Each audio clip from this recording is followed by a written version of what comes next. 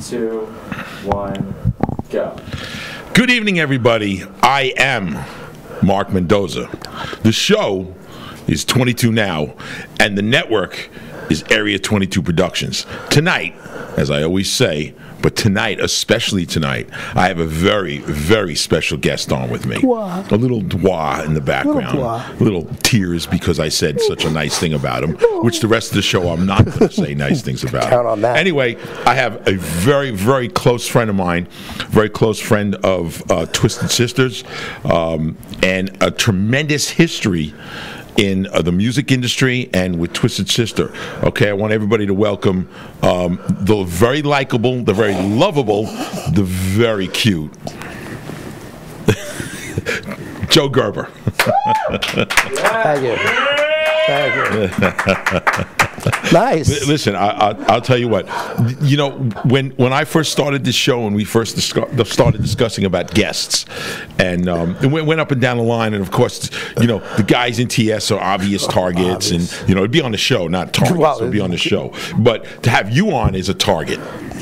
I'm honored. Absolutely, yeah, you should be honored. But the history, the stories, the things that we can't say, The things that we can't say, yes. live on the air, because a lot of it can still be used as evidence against I us. think statute of limitations on a couple things is still alive. Yeah, yes. oh, it must be, Yes, and that's I like think so. 35, 40 years later. Yes, well, certain things that never, you know, Don't go away. Don't go away. Yeah, don't go away. But what I did forget to do, if Laura, you can help me for a second, my paperwork is over there, and I didn't put it over here, and it'd be great if someone can hand it to me. I need all copies, all 4 pages. I frazzled you, huh? No. I was just thinking about doing this, and I'm like, yeah, don't worry about it. You can just walk it over here, and I'll grab it from you. Walking in. There's a lot of cool stuff on here. As I was saying before, the stories are endless. Yes. The things that went on, the comedy, and of course, the business end. A lot of that. I don't think there was someone more cutthroat in the business than you. I'm very complimented. Well, I'm just saying. It's not going to last long. Okay. It's just not going to last. Give me a long. big head, then you're going to just... Yeah, right. Then I'm going to deflate it. Gotcha. But yeah, your tremendous history with Twisted Sister is, we couldn't cover it in an hour. We really couldn't. No. With all the stories and everything, so which means we may take this up at a later date. I'm available. If we have a lot of things later. Yes, I know. We're not doing much else. Listen, you kidding? I've been prepping for this. How many years? I know. How many years? Many years, especially since I asked you only a few days ago. But I knew you would. And I want to get back to the history is extensive. Before Twisted Sister, first of all, how long have you lived where you're living? Where I'm living now, I moved into my apartment in March of 1976. 76. Yes, the end of March 76. Yes, yes. So I've been living there, 43 years. 43 years. Wow. Yeah. Wow, that's amazing. It's really dirty by now. Really. Really well, cluttered. we're going to go over that in a little bit, okay? Really You might know where I'm going to go with that. Oh, are you really going to go there? Yeah, oh, I didn't think you were going to go there. We're going to go there, all right? That's a little bit later on as we get to this. In my outline of things to pin you against the wall. Oh, boy. I didn't realize this was a roast. Okay. Yes. Inquiring minds want to know. Okay. So you're Joe Pining me today. Yeah, I got you. absolutely. There's a reference for you old timers. Okay.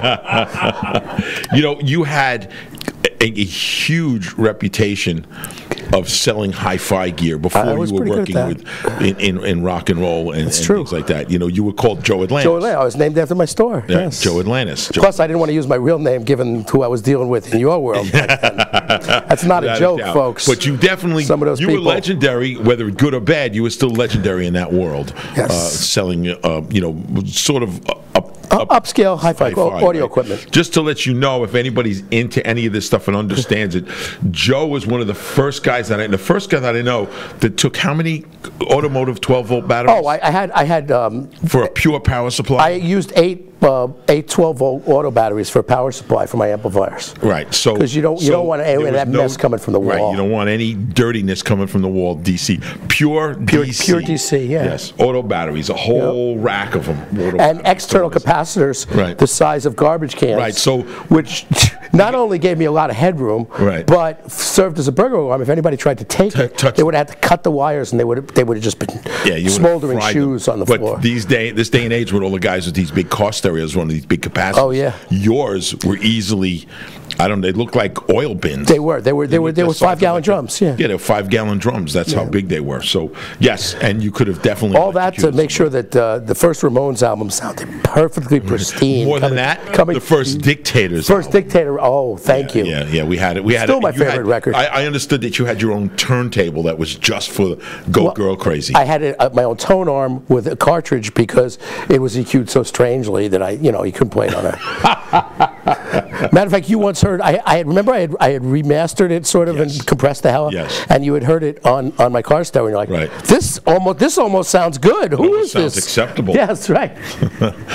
Dictators. The D-ta-tas. The D-ta-tas. The D-ta-tas. Anyway, so I don't remember everything in chronological order, but you did see the Dictators. You were a big fan. Oh yeah, I was a big fan. And Early you 70s. told me that you had been many times. You had been to CBGB's to see the Dictators. Yeah, and a lot of and also Club 82. Club 82, which is the first time I saw you. Right, Was Club it, 82. Was it Club 82? Yeah, that was in the fall of 77. 75. Was it that early? Yeah, it was that early. Yeah, okay. So, Oh, yeah, fall yeah, of course. Well, yeah, 75. Fall of 75. So that's when we played all those places Yeah. together and did all that stuff. So, yeah, so I remember the first time I met you was before I was in Twisted Sister. And I remember, I think it was at Speaks, was it? He was at Speaks. Speaks. And Was it Speaks? I'll try. JJ French brings me back to the dressing room, introduces me to Dee and Eddie and Tony and Kenny. And when he goes to you, this is Mark Mendoza from the Dictators. Joe goes, I know. I know. It's a very funny story. I had through a weird series of events. I was a bartender at a bar called the Mad Hatter in East Quogue in the summer of '73, and the original Twisted, of which only JJ remained. Yeah, of course. They were the house band there that summer, and I was a bartender, so I got to know them pretty well, and they were friends. And then when he formed the new band, I guess it was early '75 or late '74. As people would start to come in, they'd have audio needs. He'd bring them to his buddy, who was now in the music, in the audio business, and I became I was like the Twisted equipment guy. But I was a punk, and I was into the city stuff, and I was too cool for school, and all this suburban metal stuff. I was way too cool for that, and used to really bug the band because I never got excited about anything. And then I'm in the dressing room at Speaks, and he walks in and just blows me up completely. Because I knew him, this is the bass player of the Dictators. This is the greatest band since Sliced Bread, as far as I'm concerned. And this is the bass player. What is he doing? Oh my God! And I turned into fanboy. It's one of maybe twice in my life I turned into fanboy. Was that night? And what was the other one? Johnny Cash. Johnny Cash, right? That which we'll get to also, which was an amazing story. Yeah. So you said Sliced Bread. Was Sliced Bread the band before Bread? Funny you should ask, because people do ask me, because of my age, I am asked often, what was it like before Sliced Bread? To which I just You must have been something. give them a before- meeting in a private area, and we move on. Move your hand off the microphone. Oh, sorry. Thank you. Oh, You should know better. yes, I Steve, is should. that better, Stephen? There we go. Thumbs I up. can't see him. Well, you don't have to worry about it. I do everything with him. Don't worry. Don't worry. I'll take. Don't you worry. Don't your worry pretty, about nothing. Don't I worry got your it pretty under little head, control. Joe. That's I right, got Joe. this. So let's get back to the story here. So, well, that was it. I walked in. I was like, yeah, Yeah, I know. I know saw who you he look is. at me going like it. I lost it, man. Yeah, you That's the just only time. couldn't talk. And I can tell you that D and J, that was the happiest day of their lives, because they were just sick of me and my attitude, and because they needed me, so they couldn't just blow me up in front of the crowd the way they would normally with somebody who was acting too cool. They had to be nice to me, but they loved the fact that you blew me up. Just took it. I didn't have to say anything. Scythe right through the lungs. All the air went out. I was like, oh, That is it's very Mark the funny. Babanimal. Yeah, I know who he is. Ah. They were very happy. Very, very funny. Yes, and I never regained the same level of cool again. I beg You to win differ, some, you though. I lose beg to some. differ. Nah. I think Had moments. I think you've actually regained it and with some, do I? because I've watched you do some business and get things on. Well, I can do that. We have gone through a lot together. We have traveled the world together, Several the country, times, yes. the club scene. what people don't understand in the music business, and there are some people, there is a handful of people compared to everybody, the amount of people in the music business, is what an incredible club scene we've had back then in the right through the 70s into the early 80s, when you could play within, I guess, 100-mile radius in New York City and not hit the same place for 4 or 5, maybe 6 weeks. We were on a 2.5. We were on a 10-week rotation. Right, 10-week rotation. I would book 10 weeks at a time, and we had markets segmented. Depending on where you were, every 10 to 20 miles was a whole other market, and you were constantly trying to expand to reach new markets. So I don't know if you remember, when we finally got the record deal, we had just gotten to the Delaware Water Gate. Right. And we were sitting there thinking, how long? Ready to cross the state line. Right, and we were sitting there thinking, how long at this rate it was going to take us to get to California, and it was not a pleasant thought. No, you're talking about 40 years. But we'd move every 10 weeks. We'd move a little further east. Well, not east because we were already in the Hamptons, but we'd move a little further west, a little further south. North, we ended up just north of Philly. Right. We ended up near Albany at the very end, very close to Albany, all the way into Connecticut. Yeah, So almost the Massachusetts line. And it was.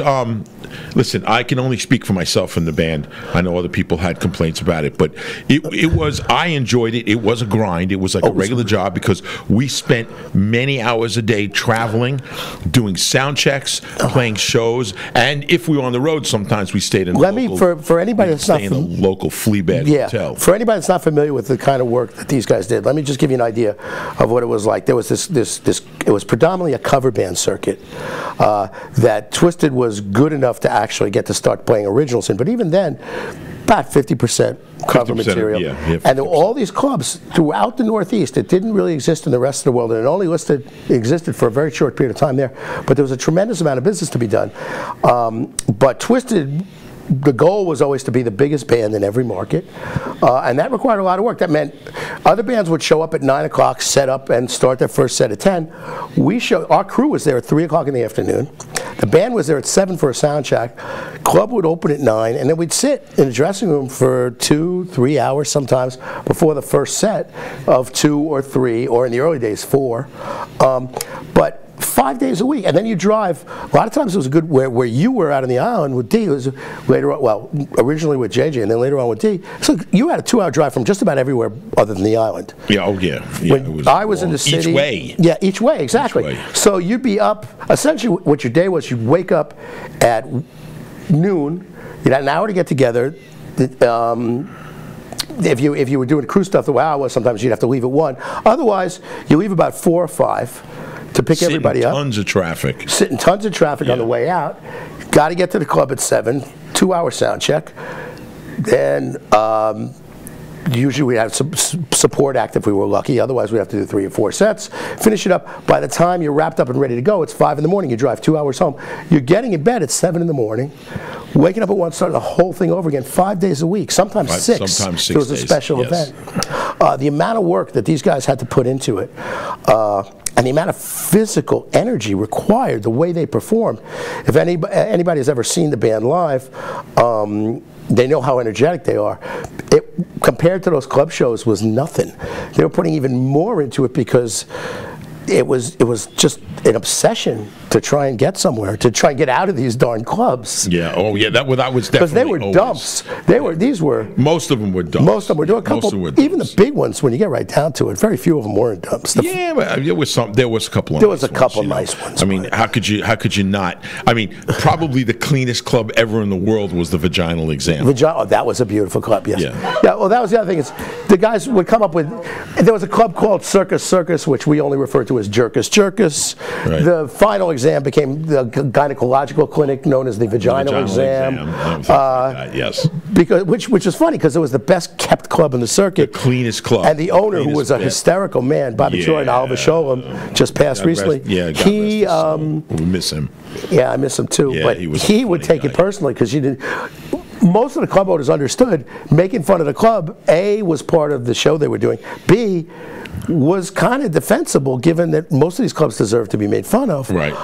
And the club was packed, so what did they care? Bobby took it personally, and he would shout back at the band from the stage. But he was still a very funny guy. Very funny guy. If he had talent, he was funny enough to be in the band. Absolutely. Yeah. But if you saw the Twisted Netflix movie, We Are Twisted. We Are Twisted. Sister, yes. Bleeping Sister. Bobby Jordan is interviewed in that. Yes, and just I think some of the extras he's got more into. Right, and he also, he's the guy who looks like and sounds like he could be in The Sopranos. Oh, absolutely. Yeah, without a doubt. Or another study for Frankie Valli. Right, another study for in Jersey Boys. Right, yes. Frankie Ada Valley. Yes. Right. Speaking of Sopranos, I would be remiss if I didn't mention that there's two kinds of club owners, essentially. Yes. That Here own we these go. clubs. This is it. One is who owns a bar? Alcoholics, because it just saves them time and money. Right. So there was the subsection of owners that were alcoholics, but they usually didn't own the big rooms. Big rooms were owned by gentlemen who were they knew people, and they had connections. They had connections, and what's really interesting is if you think about it, if you're running a business where you're taking in large amounts of money and you're not, there's no way to justify it for tax purposes. Well, then here's this big catering hall that you own, and here's this band that can put 5,000 people in there on a night. Well, it would be useful to have them come in and bring those 5,000 people in, because then all of a sudden, our crowds never drink that much, but on a night like that, they'd be ringing $20, $30 a head, you know, to move money. And it's a form of, I won't use the term, but it was very useful. But be careful what you say. You may get us in trouble with the good guys and bad guys. This, I know the statute of limitations is based on. Okay. However, what was really interesting about it was getting to know on a first-person basis, because the band was so good and had built up such a big following that I became a very important person to these people, because I could be responsible for giving them an extra date every month or two. Right. And they knew it, so they were really, really nice to me. You have no idea how safe you feel if you live in New York, if you know that at least one guy from each of the 5 families is looking out for you at any given moment. And they looked out for the whole band. Oh, absolutely. They loved absolutely. us. You know, but they always loved you. Well, it was interesting being around that. Not that we really socialized with anybody at all, but they looked out for our best interest, and we didn't know it sometimes. You know, it makes sure these guys, nobody messes with these guys. Oh, yeah, no, the word was out. Which was useful. Because sometimes some of the guys would say things off the stage that were maybe not the nicest thing in the world, or perhaps, you know, Mark and I were single, so perhaps we might meet, you know, some temporary companionship, and it turns out that maybe her dad was we needed some instant sincerity. We needed somebody to say, "It's okay. It's all right. You're all right. You're okay. Right. Yeah, you're not going to lose any body parts. Yeah, right. You're not going to lose any body parts. Absolutely. But the whole club scene was great. I mean, what an experience when you think of, you know, at the bands, when we finally did make it, and our peer bands like Poison or Motley Crue, or any one of those bands that came up to the same thing, is the fact that we already had, including the early years of the original band with JJ in it, a 10-year history. Yeah. Before we got signed. Well, nobody had that. Nobody has it. Nobody had I don't think there is a band, a performer today that can draw on the amount of experience that some of the artists back then had by necessity. And there's the Malcolm Gladwell principle of you do something 10,000 times, you get really good at it. You're an expert at it. These guys had played more than 10,000 shows. Oh, without a doubt. People would marvel, especially when we first got a record deal and we started touring to places we'd never been before, and promoters and record company people and fans would be like, how did you get this good? How do we not know about you? You know, it's very simple. It's something, it's not hard to play an arena. You know? Those were easy. When we got to shows, especially we opened up and you're playing a 30-minute or 40-minute set. Oh, yeah, as a support act. Nobody cracks a sweat. Don't crack a sweat. No. The hard ones are, the promoter screwed the advertising up, and you're playing a bar on a Tuesday night on the Jersey Shore in February, and there's 12 people in the crowd. Yeah. That's a hard show to play. Yeah, that's and that's also a hard show to get paid from too. Exactly. But that's a whole other story. That's a whole other story and something like that. But when you think of it, and it goes back, and between doing the interviews about it and of course the movie that Andy Horn directed for us, We Are Twisted, Blank and Sister, told a lot about it. Makes you think about those days, and it makes you go back and, like it or not, appreciate what we had, because there was Probably, I think you'll agree with me. There was probably 3 bands at the top. There was Twisted. Yeah, it depends Zebra. on the market. In Right. Jersey, Crystal Ship was up there. Right. Long Island Zebra was up there. Yeah. Rat Race was very big in. So it was the Good Rats. And the good Rats were almost another level because Yeah. their crowd was older, so they could charge like $7 or $8 a head. Back so then, they didn't have to sure. draw as many people. Exactly. And they could go. They had done what we had done for an extra 5 years, so they were already out to Syracuse. We're going to get funny here, and things are going to get it's really crazy. not funny so far. But I'd like to do a quick shout out to a guy who had a big part of us then, and that was Kevin Brenner. Oh, absolutely. What a great! I mean, God rest his soul. He's been Absolutely. He's been gone a long time, but he was instrumental in the club days of helping us book these clubs and putting us where we were in the club days. Yeah. And those club days is what catapulted us out of it, believe it or not, into something else because of the reputation we had and of delivering. But He also he had a lot to do with just I mean, so much of it. The radio strategy started with him.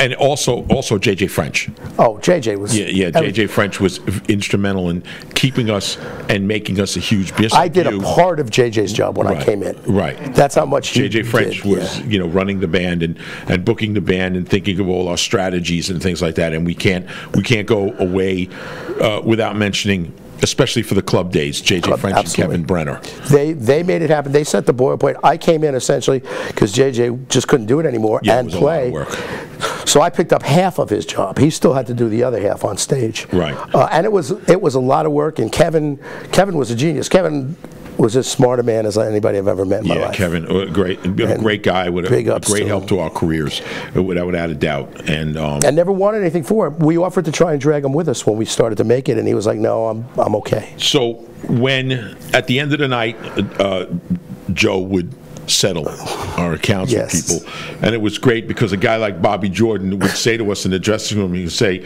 when he first met Joe Gerber, he would say to us, "Are you really going to send that green kid in to settle with us?" The green. You had a green tint about you. I didn't. I calculated it once. I spent 4.5 years without ever seeing the sun.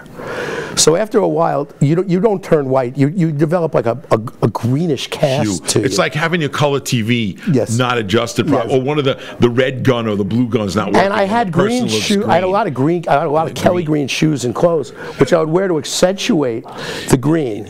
Well, we have to go back about the clothing and the shoes. Oh, okay. All right. You're not going to let me off on that. Joe single-handedly made a shoe called a Corky famous because no one else in the band would go near the stuff. No. But Joe would walk in with his look to settle at the end of the night with these tough guy club owners, and they could until they got to know him. There's a reason. I will tell you what that was about, though. That was this is never before revealed. To see Bobby Jordan's look when he'd see you walk in the office. There was a reason for that, though. That was deliberate. Yeah, of course, but it was precious. I was replacing, as I said, JJ. Yeah. JJ's in the band. JJ's the most personable man in the world. Everybody loves JJ. Yeah. And me, not so much, for starters.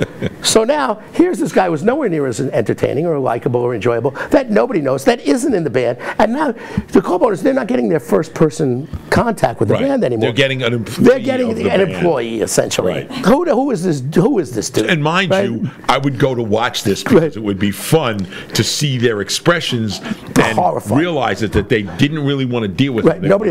And I am also, I'm trying to do a good job. And I am, as he said, I pride myself on extracting every last penny for my clients. And I'm being tough in ways that JJ never was. And I'm calling him on things that JJ, he wouldn't necessarily let him slide completely, but he had a nicer way of getting around to it. Right. Or he might, every other time we were in the room, he'd keep a running mental count so he wouldn't have to constantly be on him. But I don't know this. I've been handed a bag of receipts and told good luck. That was my instruction from JJ to start the gig. So I'm feeling my way around. So I realized right away, these guys don't really want to deal with me. So I figured I'll make it really uncomfortable. It was a very homophobic time. So I painted my nails. I painted my toenails. His toenails. I wore Corky's were open-toed water buffalo sandals, like Roman sandals. Called Corky's. Platforms. Yes. 2.5-inch platforms. No, just natural. They were cork colored with the I did have straps were natural. I did have a pair of blue suedes that were crossed, but I didn't wear them. Those were my dress corkies. Okay? That's what he. That's for the weddings. Those are for weddings. That's for the weddings. Weddings and funerals. When he was going to weddings and funerals. But that's what he wore. Or in the wintertime, a lot of times, I would wear mucklucks.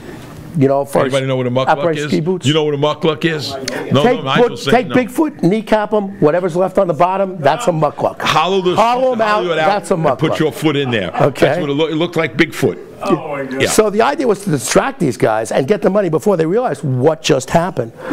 And some of them you just had to drink with. That was always fun. Yeah, well, and going back after you walk out of the office and I would be sitting there or walk in to see them because I knew them well, they all felt like they'd just been brutally abused. First time through it was sexually. Not fun. Sexually. I got a lot of complaints. And they go, I just don't feel right after this conversation. I had with Joe being in there. There was more than one phone call I got from Kevin Brenner, and sometimes even JJ would be on the phone. But there's got to be another way to approach this, you know? And I kept saying, you know what? I'm making the second time I got in with Phil Basile, who was in many ways. Well, we'll go in a minute. We'll discuss with who. Second time I got in with Phil, I actually started to realize, he's starting to get it. He was starting to realize the position I'm in and what I'm trying to do, and respecting the fact that I'm not really backing down in spite of who he is, and he was a pretty intimidating dude. Without a doubt, he was the real deal. He was the real deal. The real deal. Who he owns Speaks, but. It was great to see their expressions and what they had to say after for you, done. maybe. Well, you got to realize that Joe was a cutthroat New York City hi-fi salesman. I was a high-pressure salesman. High-pressure sales, without a doubt. High pressure. Yep. And then you use that. I was the closer to go settle in every situation I'd ever been in. It was interesting to see how he there very little finesse. Joe walked in and did his dance. And left nobody happy. Interestingly enough, though, by the time we stopped playing clubs, there was so much finesse to that. But it takes time to develop. And then you had the club owners like what was the name, Garvey? Right? Oh, well, Bob Garvey. Garvey, where they had to do shots and drinks. You don't get paid. You don't get paid until you drink with the guy. Party with the guy. And I never drank. I didn't do anything. But I watched Joe and JJ. There was one night. I could handle alcohol, but there was one night Garvey would go through a fifth of scotch in the course of a night. And one night I got about halfway with him and I realized I'm not getting any money, so I called JJ in because JJ could handle a couple, and he did a couple.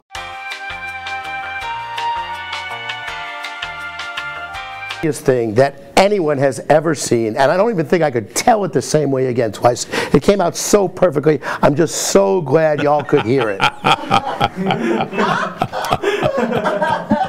I don't know where we go from here. Yeah, it's the end it's all downhill. It's the end of the show. It's all downhill. Like we should just wrap it now. Yeah, we should just wrap it up. It doesn't get any better. I mean, even I laughed, and I know the punchline. Say good night to everybody. That's how it should be right now.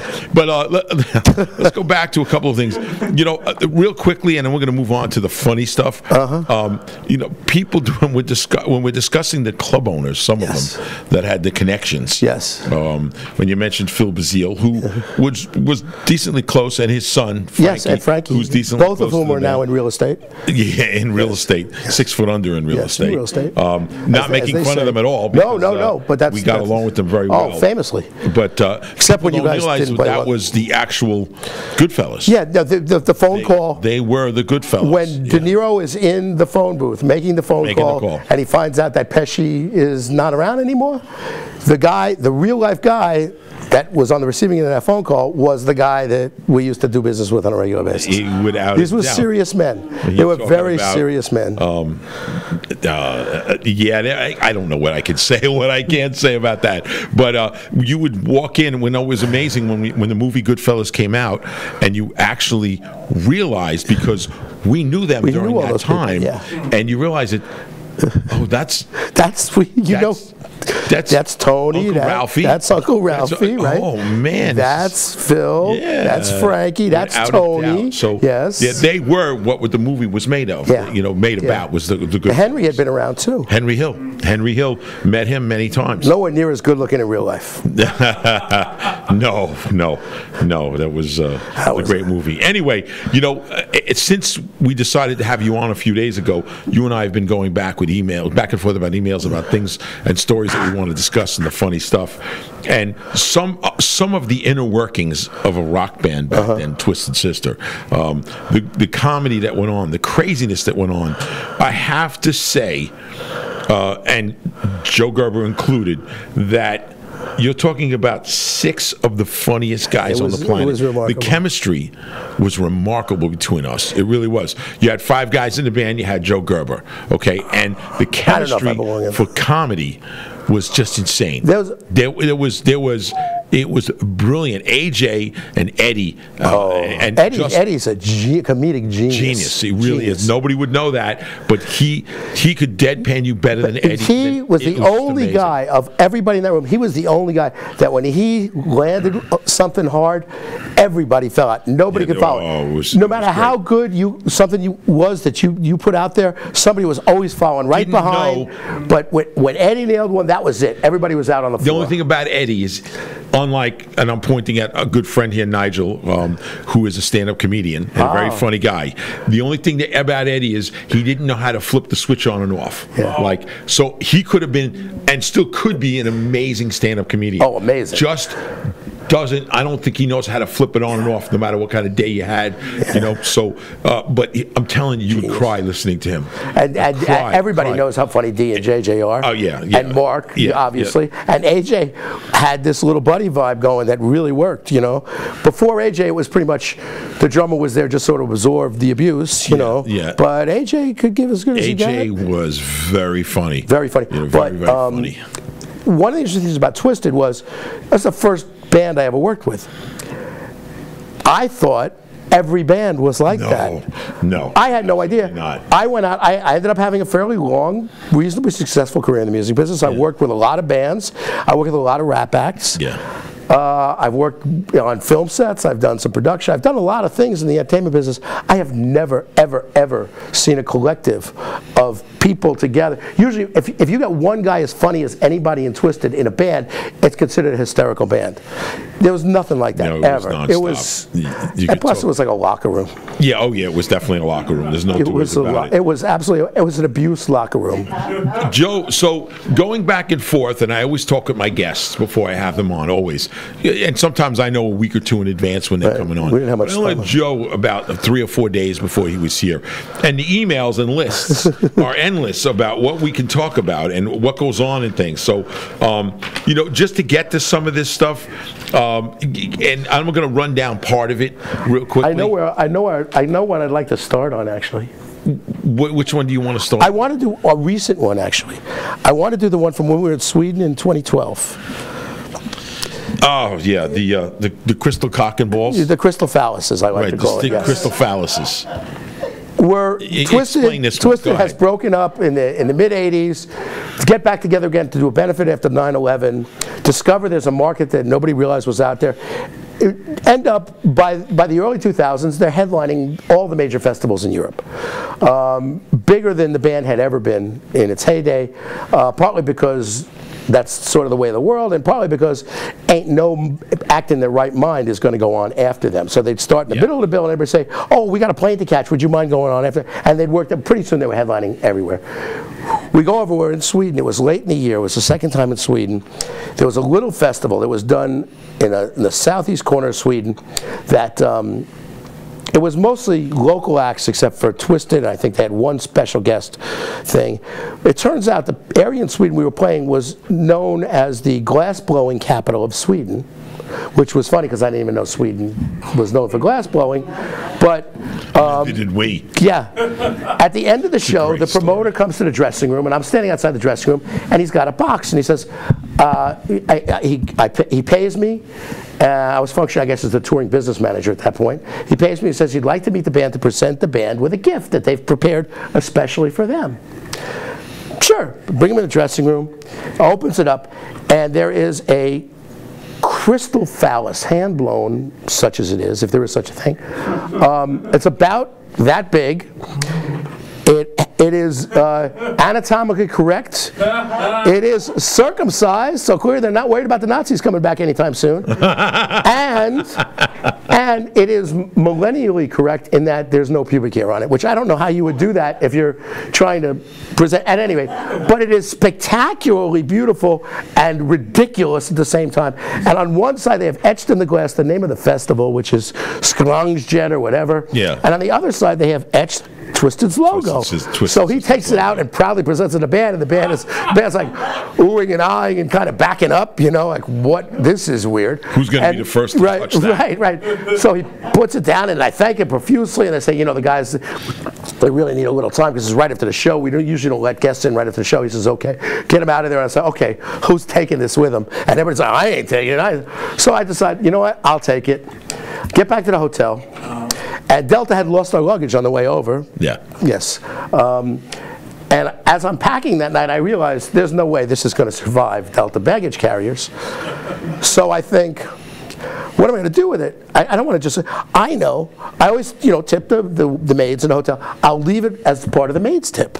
You know? That's a hell of a tip. Yes. So it's this unique object d'art, right? So now, the next morning, I'm downstairs, and the van is coming to pick the band up. We're going to the airport, and I'm checking out of my room. And as I'm about to get on the van, I just think about it for a second. I say, you know, I better check, because I don't know. I know Sweden's very liberated and things like that, but I don't know what the sexual harassment laws are like or anything like that. So I decide I'll check with the front desk, and I ask for the manager, and I explain the whole thing to the manager, and the manager's eyes are like this, and I'm thinking, oh, I really did something bad. He said, wait a minute, you don't want this. I said, well, no, you know, it's Delta Airlines. They're not really going to be able to know what to do with it. I got too many glass phalluses in my house to begin with. I have no place to put it. You know, would I offend the maid? He said, no. What I would really like, would you make it as a gift to the hotel? We will put it in a display case because we're very proud of our glass-blown piece. You got it, no problem. So he makes me a key. I go upstairs, take it downstairs. I present. He said, "Oh, the band must sign it." So I take out a copper Sharpie and I run up to the van. And the van's like, "Joe, we're waiting. Let's go. Come on, chop, chop." Like, guys, just a second. You got to sign. What do you mean? I'll explain to you on the way to the airport. They sign it. Takes it back. I hand it to him. I forget about it. That's what life in the rock and roll business sometimes. The incredible, bizarre stuff comes at you so fast, and you don't even remember. So that was 2012. Last summer, 2018, 6 years later, a friend of mine is telling me a story about his birthday party and how he got this big crystal boot that you're supposed to drink beer out of, and there's a whole movie called Das Keg or something, I don't know. But it's in the back of my mind, I'm thinking, crystal, it reminds me of something, and when he finishes, I went, wait, I have a story. And I tell this story, I start to tell the story in a bar on the Upper West Side of New York, the Upper West Side of New York. I'm telling this story in what is essentially a blue-collar bar, and I get about 3 sentences into it, and I hear a distinctly Scandinavian voice say, "Oh, I've seen that in the hotel lobby," right?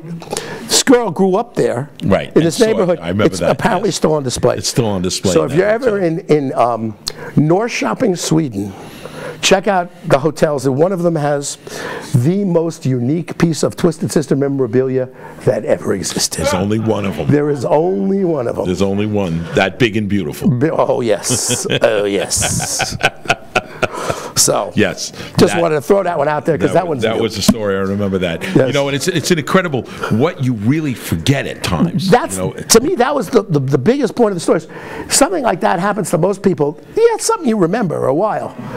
I completely forgot about it the moment after I got in the van. It goes by so fast. You forget about these things. Yeah. It really does. So we had to kind of remind each other of some of this stuff. Yes, we did as we were going back and forth. You know, and I'm getting this list from Joe, and half of the things I'm going, what does this mean? What does this mean? And I think I did the same thing to Joe on quite a few points. But the first one is Gang Frank. Oh, Gang Frank. Okay. Gang Frank. We had a production manager named Frank Rubino.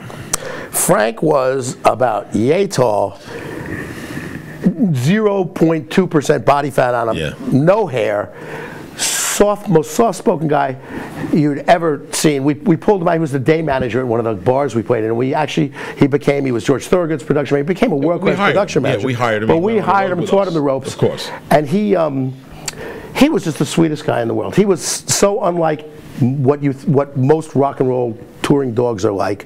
And he was incredibly hardworking and just sweet and just so ill-placed amongst us ruffians. So it started, Eddie would walk over, and remember he's bald, and Eddie would go, "Hi, Frank," like that, right, you know? Smack him on the head. Yeah. And then everybody would go over and take turns. "Hi, Frank," my brother. And then smack him on his bald and then the usual, like that with the back. Right. And then you start with the chanting, Frank, Frank, Frank, Frank, Frank. To the tune of "Lovely Span, Wonderful Span." Let's just a little ad thing here. Twisted Sister quite often was like a bunch of 15-year-olds at sleepaway camp. Completely. That's really where this is going, because it's a lot often it was like that. It was just sheer stupidity and comedy. Yeah. And we'd be on a tour bus, and Frank would finally come in. We'd be waiting for him. Frank, Frank, Frank, and we'd just dogpile on him and scream Frank, scream his name.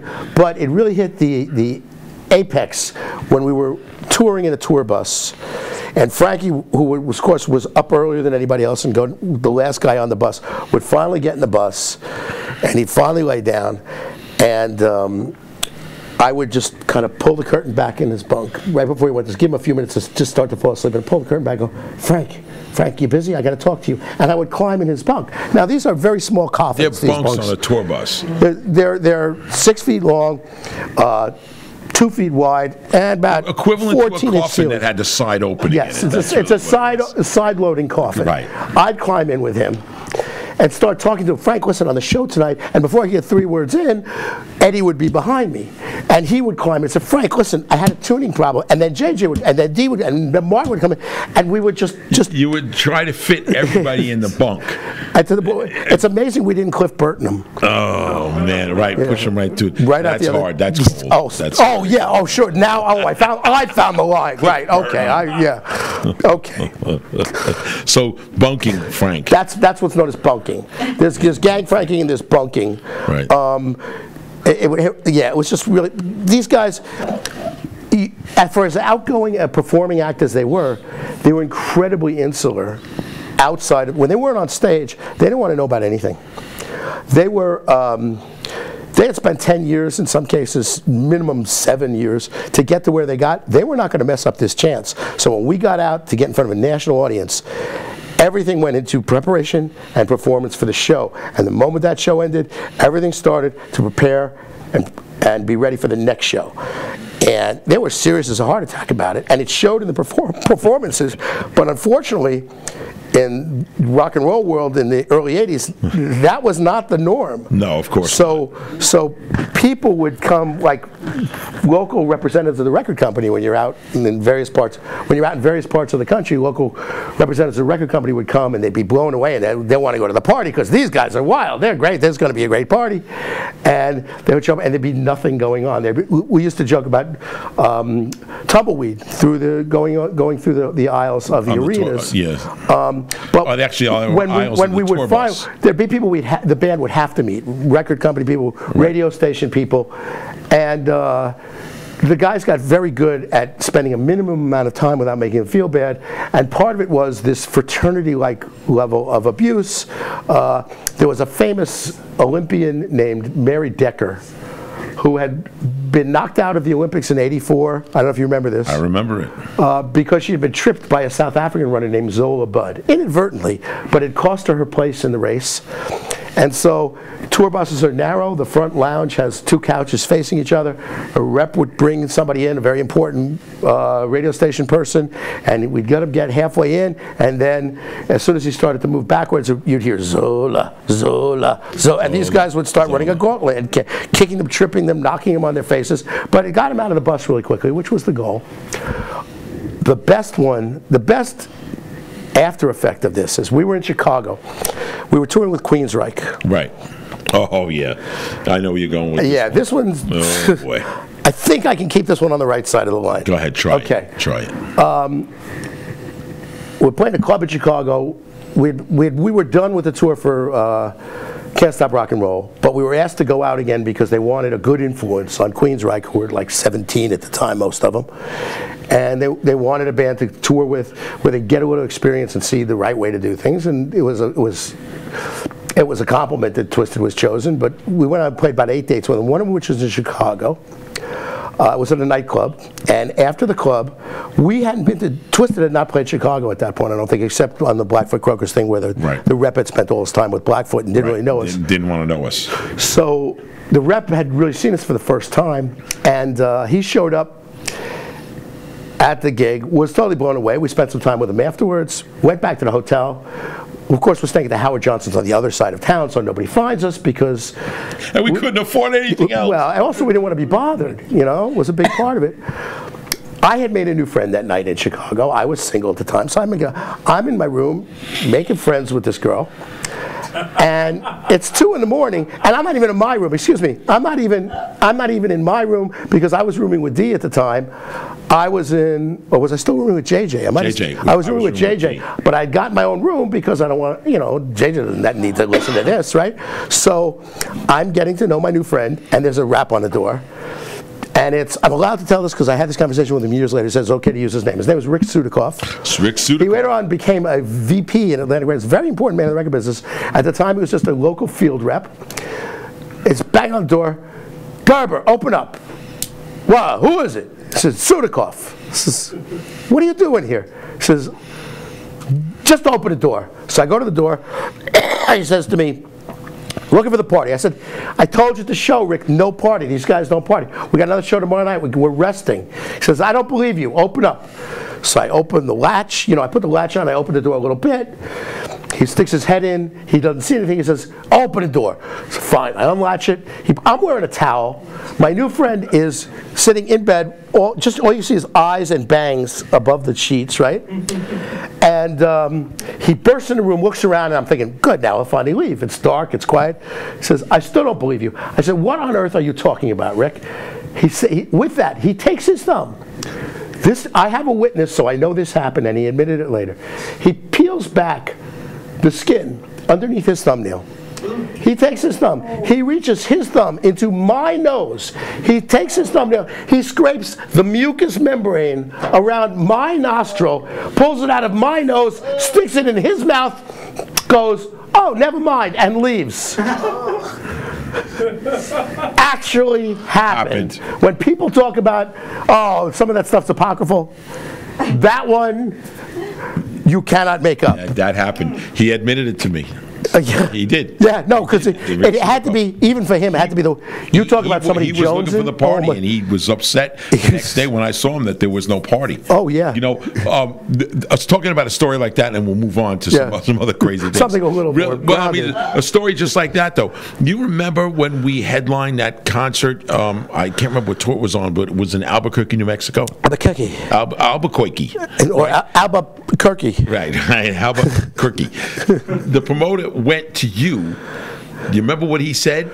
He said, I have hookers, drugs, and alcohol lined up. Right. You remember that? Vague, yes. Oh, so vaguely. He was not so much a concert promoter as a boxing promoter. Yeah. He was trying his hand at concerts. Yeah. Sold the place out. He wanted the band to party. So he said to you, I remember you coming to me and saying this.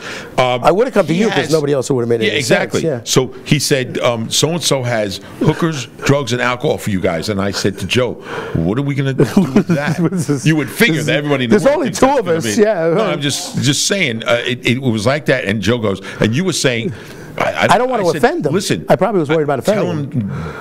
Tell him, be honest. Tell him thank you, but no thank you. Maybe there's something else we could do. He came back to us because he owned a Grand Prix racetrack. You remember that? Yes. Yes. So he came back to Joe and said, well, you drive these mini gas cars and you race around the track. And there now was you're some rides talking. and stuff there. But he said, look, I own a Grand Prix racetrack. I'll open it. We'll have a barbecue, and you guys can stay there all night. So of course everybody goes. Some guys can't even drive cars, but it just so happens that Joe can, and I can, and Dee I can, and AJ could, and we raced these things and had a barbecue until the sun came up. And this guy was like, I was ready to spend thousands of dollars on a party. He was ready to spend about 20 grand on hookers and blow. He got off for like, the electricity it cost to run a go-kart track. Yeah, and he brought some of his employees over to party with us, and they had a great barbecue. It was amazing. That was great. That was the only time. I remember the sun is coming up, and I'm going, man, we got a show in Phoenix. We got to be in Phoenix. Yeah, we got a show in Phoenix. So yeah, but that's an example of some of the things that would happen. That was a long night. It was a great night. That was a great night. That was a great night. Yeah, wrecked a lot of cars. Yes, a lot of cars. Wrecked a lot. There is advantages to being with a rock band. Without a doubt, a lot of cars. Anyway, part of the stories and some of the things in the early days. Let's go right back to the club days. A story that I had to actually explain what it meant, even though it's quite simple when you think about it. To Laura, yesterday, we were in Middletown. The band was playing. I think it was the name of the club. And it was Rumors for a while. It was named after 2 Fleetwood Mac songs. Originally, it was Rumors, and then it was something else. It was called. But in any case, we had to stay overnight. Yes. All right. Well, no, we would do the run. We would do. Right. Well, we stayed in a hotel because we weren't going to drive all the way home and go to the next thing. So it actually had snowed. Remember that? It snowed at night. And then we went in 2 rent-a-cars. Yes. One of the few times in the club days we didn't use our own car. Word. Howard Johnson's. Right. When Howard Johnson's. The theme. We're on. Right. Howard Johnson's, of course. And it's got to be about, I don't know, 8 o'clock. Now, here's the thing you need to understand. Mark, we're everybody in this band and crew, we go to sleep at 5 or 6 in the morning. We wake up between 11 and 1 in the afternoon. That's our routine. Mark, in those days, never slept, ever. No. So doing silly, crazy things constantly. But the rest dangerous of us, things. Yes, the rest of us need our sleep. So it snowed. It actually, the first level of snow turned to ice. It's actually better from my perspective. Right, exactly. I think. You think so? I think so. I'm in my room. I'm fast asleep. My phone rings. I look at the clock. It's 8 in the morning. I've been asleep for 3 hours. Oh, what do you want? Yes, this is the manager. Straighten up. What's the matter? Everything okay? Oh, what? Yes and no. One of the men in your entourage, Mr. Atlantis, I think he was still calling me in those days. We're going to have to call the cops on. I said, what do you mean you have to call the cops? Who? What? Tell me. He says, well, one of the guys in your entourage has stolen a car, and he has taken that car, and he's in the parking lot outside the restaurant, and he is pushing somebody else's car like a T-bone. He's pushing it around the frozen parking lot, just doing figure eights and circles, and Let me clarify that. If this is Joe's car, and no, we don't know whose car it is yet. Well, all right, go ahead. So, but essentially, if this is one car and he's pushing it around like this, right? Obviously, you got to call. So I said, wait a minute, is he driving a white Granada? Yes. And is he pushing around a peach-colored Thunderbird? Yes. Okay. There are cars. It's fine. Don't worry. He'll get tired and go away soon. And sure enough, as I'm getting ready to hear the phone, I hear somebody say, "Oh, looks like he's left." And in the meantime, he had pushed the car. He had pushed my car back into the same spot where he had started. Just the cars were parked nose to nose by the front doors of the hotel, right next to where the restaurant was. So I come out. I'm bored. 8 in the morning, nobody else is up. Because the other part of the parking lot was very empty. So all I was going to do was spin around in circles and do all kinds of tricks with the rent-a-car. And I did that a few times, and people were watching me from the restaurant. There was tons of people at the window looking at me, and their faces. That didn't bother them, though. They were okay with that. They were okay with that. So I come back, and I'm ready to park the car and go back to the hotel, except I put it nose to nose with Joe's car. I push his car out of the spot. I back up, and I come around, and I go against the passenger doors and start pushing the car sideways around the parking lot. And I did it probably 8 or 10 or 12 times. That sounds about right. And like Joe said, he would get tired and stop. Eventually. Well, I stopped over here, went behind the car, pushed it back in the spot, and put my car back nose to nose. And I walk into the lobby of the hotel. Of course, everybody's watching me now. I walk back in, and a couple of people actually went, like fun show and everything like that. I hadn't realized that they called Joe's room because they knew it was Joe's. I was always the only thing that ever worried me when we were in hotels was what Mark was doing between like 5 and 10 before the crew got up, because when he didn't have anybody to play with, it was Things, yeah, I had it was to go find dangerous things to play with. Yes. There was another time I remember pulling up in front of Lemoore. After a snowstorm. Lemoore, for everybody who doesn't know out there watching, Lemoore, it's the infamous Lemoore in Brooklyn. Yes, in All Bay Ridge, very Bay famous Ridge, club. Brooklyn, Lemoore, that a lot of people played at that time. It was a legendary heavy metal club. Yes, and we had actually opened for rock and roll with Twisted. Right. But it became. I mean, all the biggies played there. Every big. And it was sort of what CBGB's was to punk, Lemoore was to metal. Right after a snowstorm, my car didn't start, so we rented a car, me and JJ, and pulled up in front of Lemoore, and you had beaten us there because we had to get to rent the car. And we pulled up and it just snowed. Pulled up in a strange vehicle, which you recognized immediately, screamed, valet parking, reached in, pulled me out through the window, then opened the door, got in, took off down the block. Next thing I know, he is coming back, and as he goes by, he screams, I wonder which one of these is the hydrant, and he starts slamming into snowbanks on the sidewalk, playing chicken, because you know sooner or later one of them was going to have a fire hydrant. But it's a rented car. He knows I took the CDW because I'm going to be seeing him, so it's all good. Yeah, well, yes, and I didn't find the fire. You never, thank goodness. No, but I did spin it around. And yeah, you did some beautiful donuts. You know, just quickly about that, our good friend Ann. Yes. So at those days, she worked for Avis, thank God. and she always had a rent-a-car. And it was that summer, I remember, she came home with a rent-a-car, brand new something, and we were all going out, and I'll drive. So we were all going out locally to local bars. It was like a Monday night or something, the night that TS wasn't playing, and it had to have been 6 or 7 people stuffed in the car. I went in reverse everywhere. I never used the drive. Down side streets, major roads, just took the chance. The man is the best driver I've ever seen. Everywhere I went in reverse. I've seen a lot of good. Everywhere went in reverse. And she just sat there in the front seat. Well, she knew you at that point. That's just the way it goes. That's just the way. You shouldn't have showed. You knew what Mark was like around the car. Speaking of driving, it started with the Dictators. But the bumps? You had a tradition. Oh, I forgot about that. Well, you travel in 2 rent-a-cars. You got the lead vehicle and the trailing vehicle. Mark established a tradition. Mark always wanted me to drive lead because he liked driving trail, because if we'd get to a traffic light, he would bump me at about 5-6 miles an hour. Now, ostensibly to annoy me, but really it was good because I knew he was still behind me. You know? But the reactions you would get in the daytime, you'd be sitting at a traffic light, excuse me, you'd be sitting at a traffic light, and I always would wait. I would love traffic lights because I'd always try and be where I could see the eyes of the people next to me, because I know I'm going to get slammed and everybody's going to look and point, or what did you see what he did? And then it's fine, and then just drive off. And then the one time coming back from Beaumont, Texas to home, in the middle of the night on I-81, we pulled off for gas, and Mark had been trailing me the whole way. We get to the light, pulling in for gas, and everybody's braced. Everybody in the car, well, if you're reading a magazine, you're nothing happens. Turns out we had lost them, I don't know, 50 miles back in the middle of the night. We had no money. I'd given all the money to Frank. We had played we played Austin, Houston, Beaumont, Cardi's. Right. It was the end of the Blackfoot Caucus run in '83. Right. And we realized if we drove at warp speed, we didn't have the truck with us because they had a limiter on it. Right. If we drove like 90, 100 miles an hour, we could be back and give ourselves almost a full extra day off before we had to go back out again.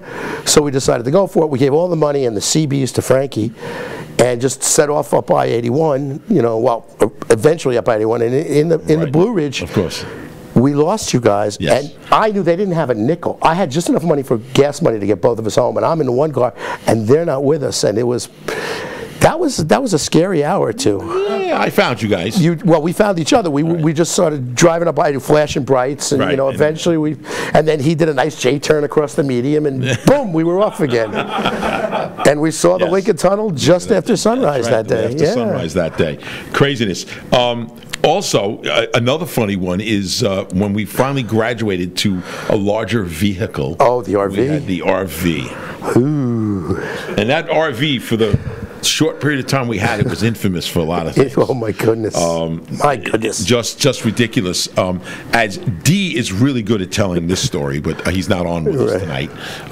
When I do have him on, I'll make sure he tells the story. But we were driving, and we're in the Midwest someplace, and I believe it was either you or he had the keys. You were going to drive because I drove most of the time. Right, you drove the first leg. I was gonna. It was a long ride. I was going to take a sleep first. Right. And either you and you guys got in the RV, and you turned the key and nothing happened. Okay. So immediately everybody thinks the battery's dead. So I walk up, and Dee and Joe are all saying to me already, "Hey, listen, we're gonna have a problem here with this. It won't start." Flip the headlights on. All the lights come on nice and bright. Turn the key. Nothing happens. Okay. So either the starter solenoid's burned out or something along the way there. So for the automotive nuts out there, it was an actual GM chassis with a big block of 444 in it and a turbo 400 transmission with an overdrive. So being an automotive guy, I knew the systems well, even though I never worked on the RV per se. So I'm looking around, and there's a construction site right next to us. It's like a railroad construction site. And in railroads, they use heavy cable, for signaling. They use big 00 cable. So I calm down, guys. I'll be right back. I walk over to this construction site, and again, there was no one working, but it was all track and railroad ties and everything laying there, and there is cable. And there is a toolbox that's not locked, and there's a hacksaw there, and I hack off about an 8-inch piece of this cable, and I take the insulation off the ends and grab the pliers and twist it really tight, and I bend it into a U shape. So I grab cardboard, I go underneath the RV, and I said to Joe, who's sitting in the driver's seat, just turn the key to the on position. Okay, it's on. I get under there and I touch the solenoid connections, and there you go. We're good to go, guys. Let's go. Back in there. It was on the way out. We were going from Long Island to the first date of the Blackfoot Crocus Tour, which was Salt Lake City. So this happened somewhere in Illinois, I think. Somewhere in Illinois. The next couple times, I think we had to stop for gas one more time. Yeah. And we had to start it up again that way. Yeah. We get to the gig. We play the show. Michael Brannon was the first field member. Yes, from out of Denver. He's covering Salt Lake. He, like every rep on that tour, was blown away. Can't believe, why did the label tell us you were coming? You guys are, well, it's a long story. Doug Morris, blah, blah, blah. Really didn't like us. But I've got like 20. It is not only is it a bus tour, it's an arena tour, so it's routed for buses, but it was the last arena tour booked, which meant they didn't get their choice of dates. They had to take whatever date was available in whatever facilities. So the routing goes across here, then down here. Throwing a dart. It was what's known as a dartboard tour. It really was. So there were 500, 600, 700 mile runs almost every night.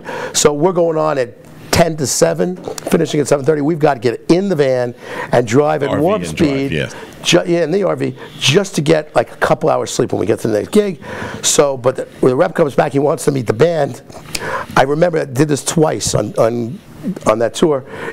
I introduced the 4 guys, then I introduced Mark, who was under the RV, and he shakes his foot. Put my boot up, right? And he shakes my boot. Shakes your boot under the van. Somebody turned the key on. Gotta go, Michael. See you. Let's and go. we're off. So our key was this big double R cable. Yes. And you couldn't steal it because it wasn't going to start. It wasn't going to start. Not that we cared if anybody stole it, but this is what I carried for a few weeks. That was I think about 10 days before it finally died. It was closer to like 2.5 weeks. Yeah, well, it died on the. It died right. We had a fire in it, and the engine compartment was inside the passenger compartment. That was fun, and then it finally died right on the New Mexico-Utah border. Right, it died right outside Mexico-Colorado border. Right outside of Raton, New Mexico. Right outside of Raton, New Mexico. On a Sunday morning, and it was 110 degrees outside. Yes. So that blew the transmission in it, and that was it. We abandoned ship, and we rented 2 cars. Ugly Duckling Rent-A-Car. Ugly Duckling Pistol Mangini. Pistol Mangino was his real name. The guy who owned the place opened up at 8 o'clock on a Sunday morning in Raton, New Mexico. Cars. Yeah, it was unbelievable stuff. Stay in the RV. Do not get out under any circumstances. We're definitely in redneck territory. Yeah. In any case, we had made D stay. Stay in the RV. D and Eddie were told just stay in the RV. We got this. Charlie. We didn't want Charlie out. We didn't want Charlie out. outside, our sound man at the time outside. Yeah, it was the three guys that... I had a big head of curly hair, Yep. but I tied it back, put on a cat, diesel power, wore a tank top, and I blended in with everybody in the area, so it didn't matter, except for my accent was in New York. But in any case, but the RV, okay, again, we were an opening band and didn't make much money. And while we were traveling long distances, especially during the day, there really wasn't anything to do. So being that it was a very funny band with a lot of boisterous guys in the band, we came up with a card game. We didn't have much money, or any money really, to gamble with, but Joe was very instrumental in coming up with insult poker.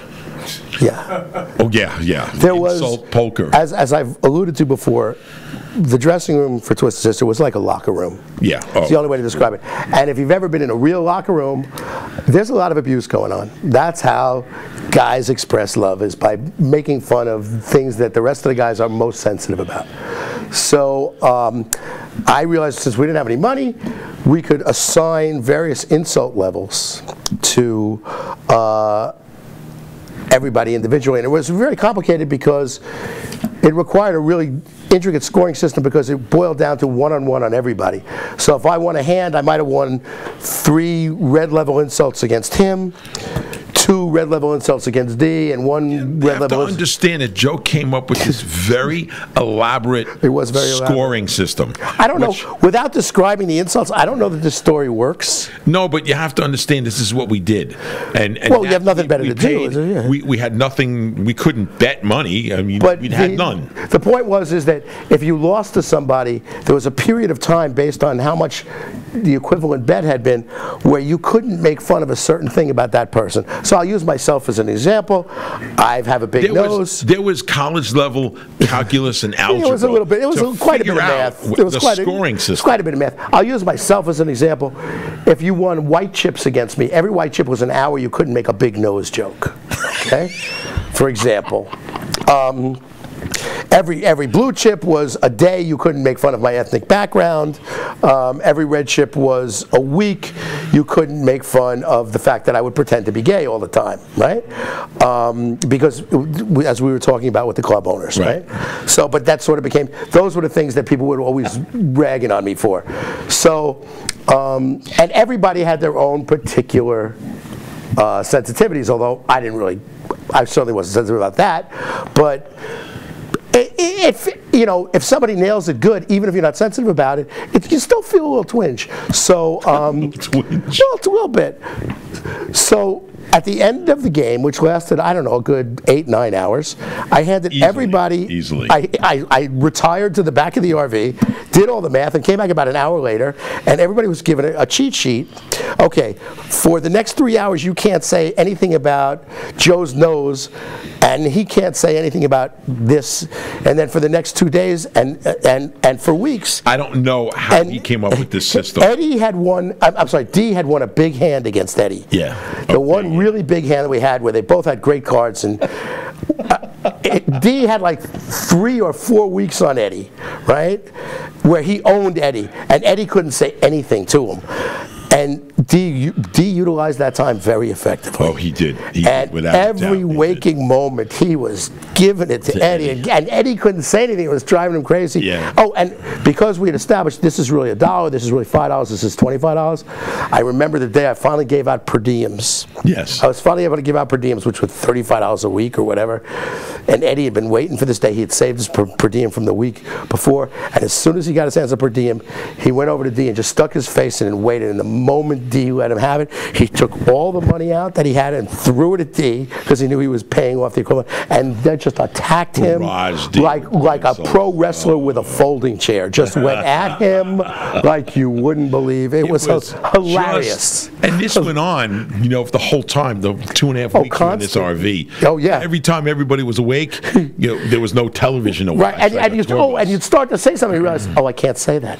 Yeah. You know? Oh, yeah. You constantly were the referee. No. Look at the list. You cannot do that. I was the arbiter. Yes. No, JJ, you can say something right. now. No, Mark, you can't. No, Mark, you can't. Right. Oh, it was great. And quite often while we were playing, I was driving. You were absolutely. I was still driving. They were playing right next to me. Yes. Everybody was crushed in the front seat of the RV, and I'd be playing. But stuff is very fun. Yeah, you get things. You spend enough time in a confined space with large men who have a sense of humor, and weird things will happen. It's just unavoidable. You put down one here, and you explained it to me the other day because I had forgotten about it.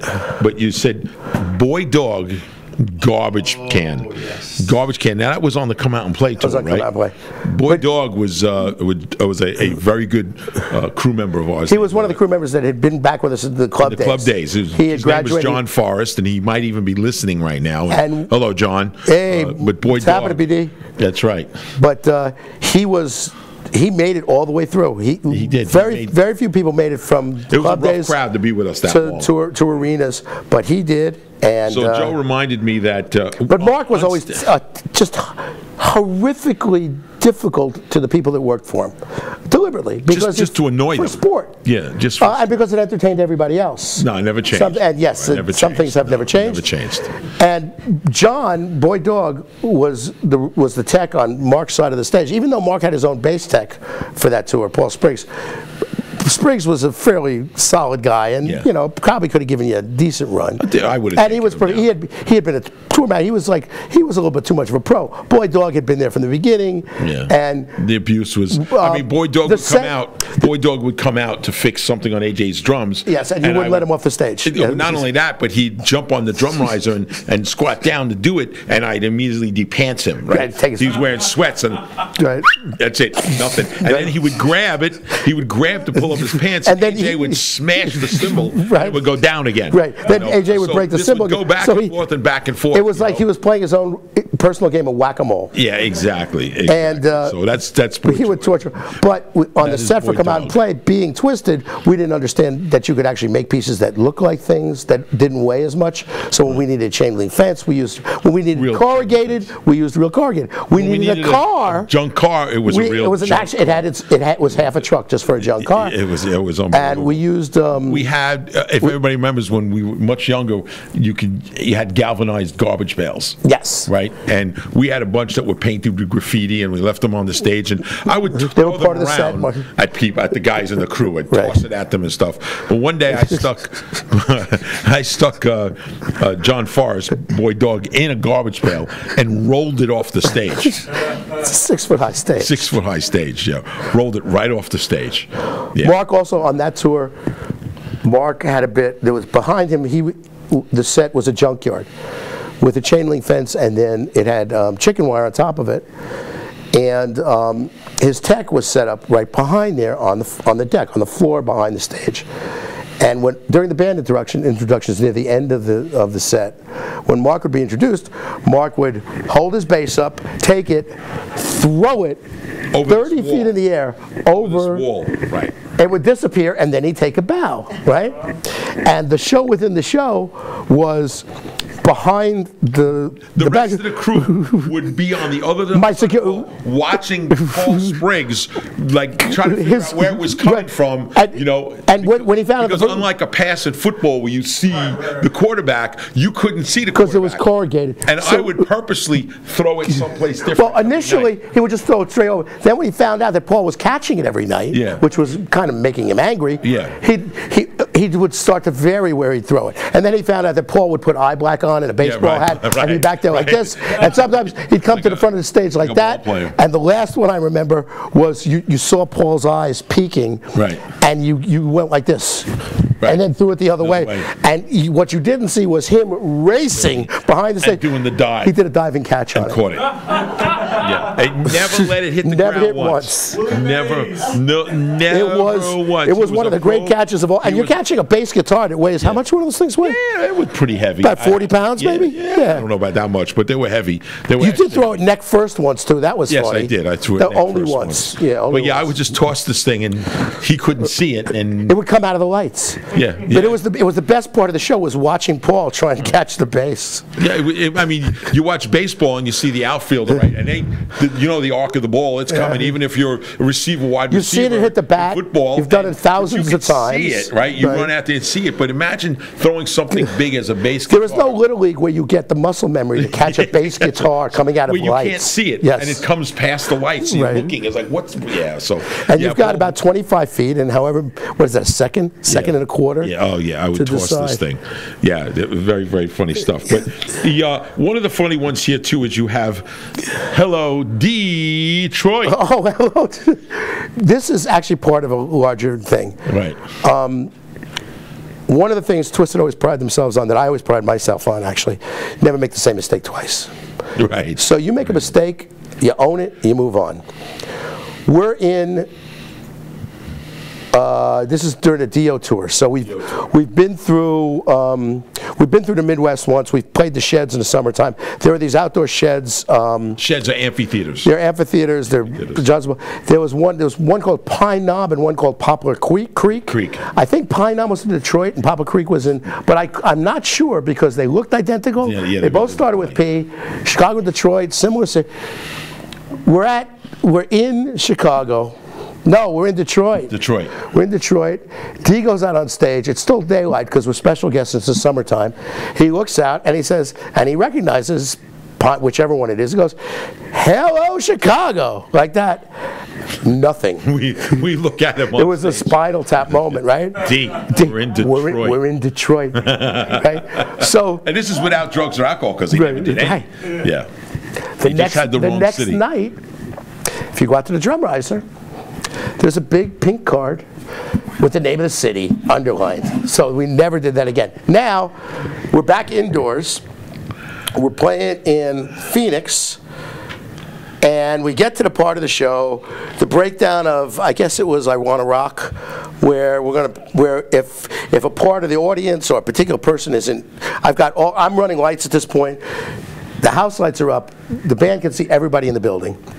And they can see if anybody's not into it. It's something the band has been doing since club days when they used to take flashlights and isolate people who weren't particularly into it. But now we have 6 1K Super Troopers that we can burn their eyebrows off with, right? Spotlights. So, so I'm on the lighting desk, and he's like, normally he'll isolate one person, and he'll just have the entire crowd point at him and chanting and vulgar chants and chase him away. This particular night, he spots an entire section behind me that's just not refusing to stand. He's incensed. He starts in berating them. What's wrong with you? Blah, blah, blah. Oh, you know, what's the matter? You got no legs? And what he doesn't see is me going like this. Like that, giving him the cut sign.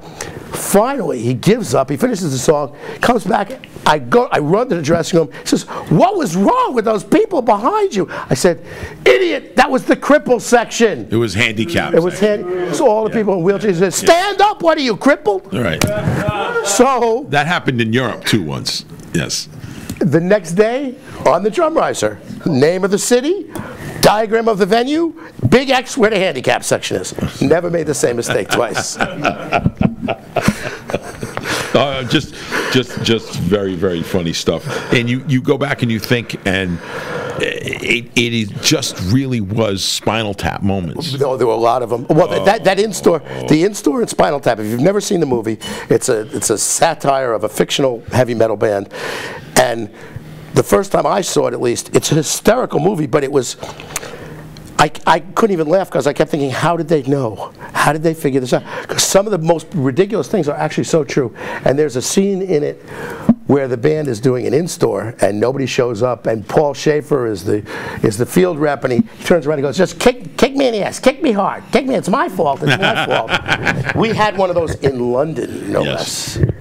In London, it was wow, they had forgot to publicize it, nobody was there. the people working there, of course, it was a major city. They didn't like our kind of thing.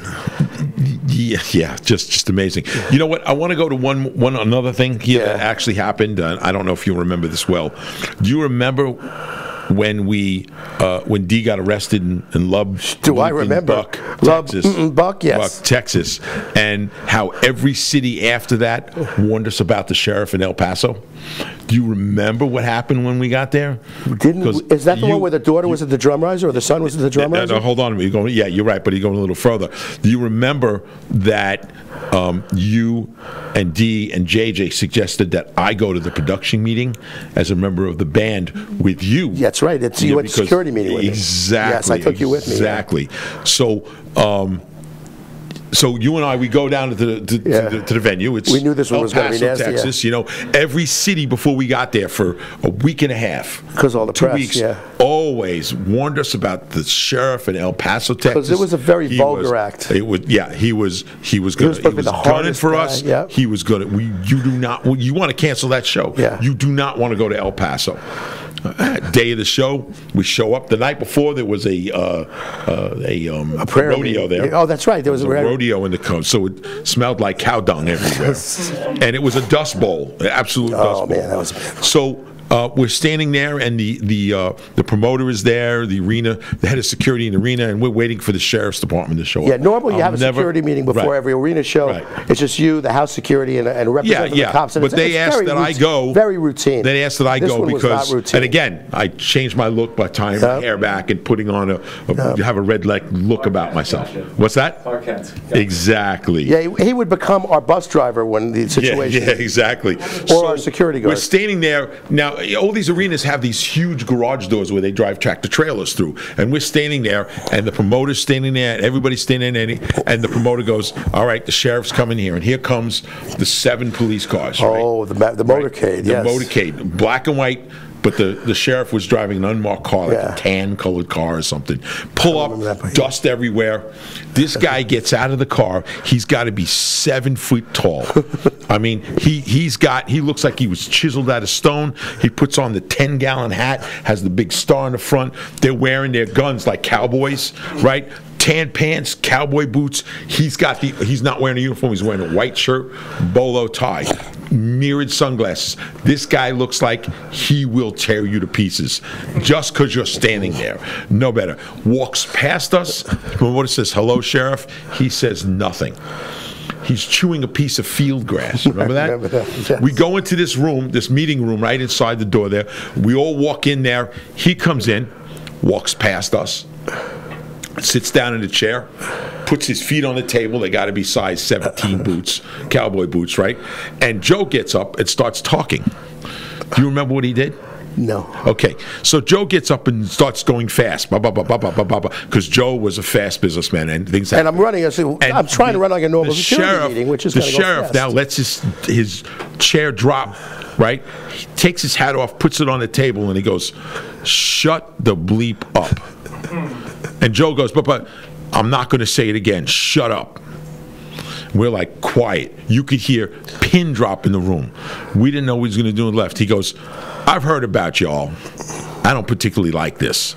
But I'll tell you what. My son is a big fan of your band, and he wants to be a drummer. So if you let my son," and I can't imitate the accent, "so if you let my son sit behind your drummer, I don't give a bleep what you all do." Gets up and he walks out. And that was the rough, tough sheriff of El Paso. So if you ever get to see anything, if there ever was any bootleg videos of it, there was a 12-year-old boy sitting behind A.J. Pirro the whole time, sitting like 3 feet behind him, watching him drum and stuff having like the time that. Having the time of his life. You saw a big arena show, and here's this kid on stage and a great kid. He was a great kid. Yeah, he was a nice kid, and the sheriff's deputies were great. They were all nice, but we were warned about this sheriff, and that's all we heard for a week. It was nothing. I mean, again, because his kid liked us, I could see it going really bad. It could have gone the other way. It could have gone really bad. But I remember when he told you to shut the bleep up. just shut up. See, that one doesn't say that because a lot of people said that to me. Yeah, but he was serious.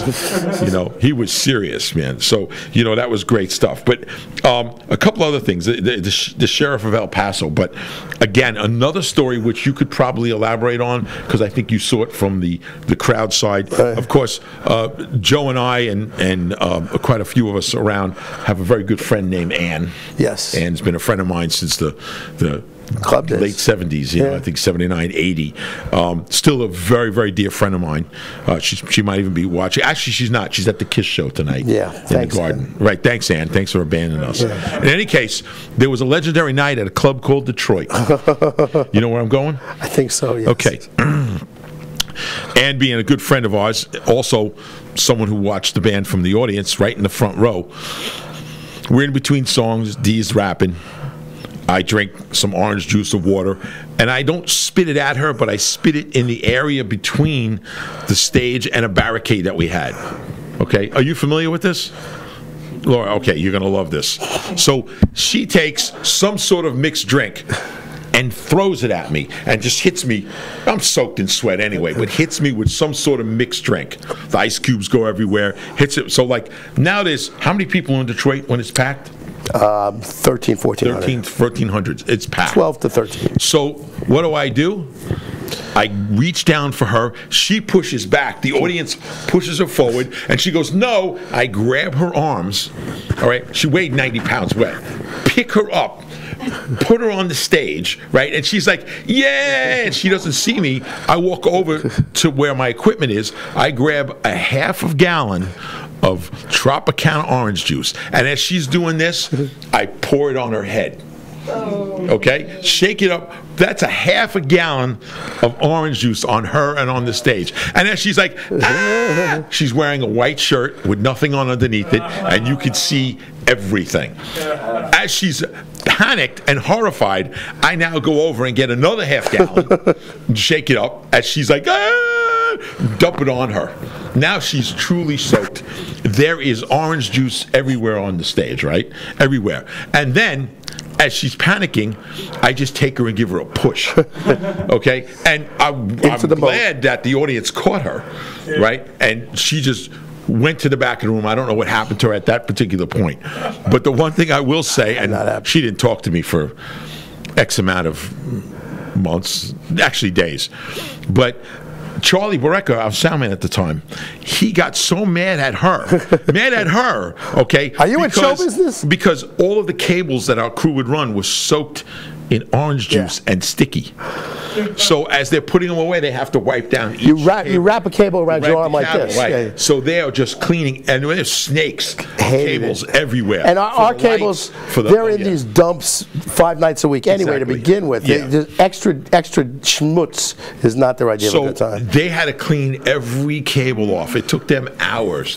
And he knew her, and he blamed it on her. It was great. Never said a word to me because I'm in the band. What's he going to do to me? So he blamed it on her. Well, so was Charlie. But oh, yeah, Charlie was a tough character to deal with back then. Speaking of liquids on the stage, as I don't know how well we established it early on, but there was an unusual connection. There were several unusual connections between the Dictators and Twisted. You're the most obvious one. Right. There's Richie Teeter. Who replaced Tony Petcher for a short time as a favorite us, also played in both bands. There's actually a third person. Yeah. Mel Anderson, Twisted's first drummer, as Mel Starr, was the Dictators' last drummer on their first incarnation. There was always a close connection between the two bands. And one night Ross came out and jammed with us at Hammerheads. And then another night, Handsome Dick came out to visit, the lead singer of the Dictators, Handsome Dick, Manitoba. Google it, folks. You'd be worth it. Okay, so one night he is out there. It's in Long Island, and unbeknownst to Handsome Dick, there was a Dictator song, Next Big Thing, that Marks had sort of rudimentarily taught the band that we would just sort of fool around with in sound check, and I'd come up and sing. And occasionally, on weird nights, if we're doing a third set, Dee never played the third set because he was resting. Usually JJ would just come out and sing. For a while, Elmo, our light man, came out and told jokes. And then one night he got booed and he never wanted to go out again. So I would go out and do a song. So I would go out and do this Dictator song. So Richard's there, and we ask, you want to do the next big thing tonight? He says, what do you mean? He says, well, Joe usually does. Which is, I don't want to take Jay. He says, well, I said, we'll do it as a duet, right? So the band goes to the next big thing, or their version of it, which at that point really hadn't been worked out as a full arrangement. Right. It's really just the riff and a bunch of lunacy. And I come out. I push him out first, and our crowd, which is familiar, they know the song. Oh, good, Joe's going to come out. They see me, but then they see me push this little 5 foot 8 inch afro out there with a big gut. Who is this guy? And he starts singing, and I'm just kind of looking there smirking. Then I do the second verse, and all is right with the world. Then he starts singing again, and then we get to the guitar solo, which is traditionally where I would just kind of do something stupid. And as the guitar solo starts, Handsome Dick is called Handsome Dick because he modeled himself on a professional wrestler. So he had a lame thing, and he would talk to the audience the way Freddie Blassie would talk to an audience. So, nobody knows who Freddie Blassie is. Okay, yeah, not most people would know. But yes. The way an old-time heel wrestler would talk to the audience, you know, I just got back from me, I beat Dick the Bruiser, you know, that kind of loudmouth. So I realized, okay, wrestler, you want to wrestle? I come up behind him, and I hit him with a flying elbow. This is all while JJ's doing a solo. Then I take him, I slam him onto the ground. I'm not really hitting him hard, and I do a knee drop on him, which I partly pull, but I think I partly didn't pull it. I do a couple more elbow drops, and he's starting to look a little uncomfortable. So I back off, and guitar solo's going on, and now he gets up and he starts stumbling. The dressing room is all the way off. It's about 30 feet off stage left, and he's trying desperately to get to, I can see, and he's wobbling and he's cross-sided. And I know he's been drinking heavily, and I didn't realize he had done some other things before he got to this, before he got clean and sober.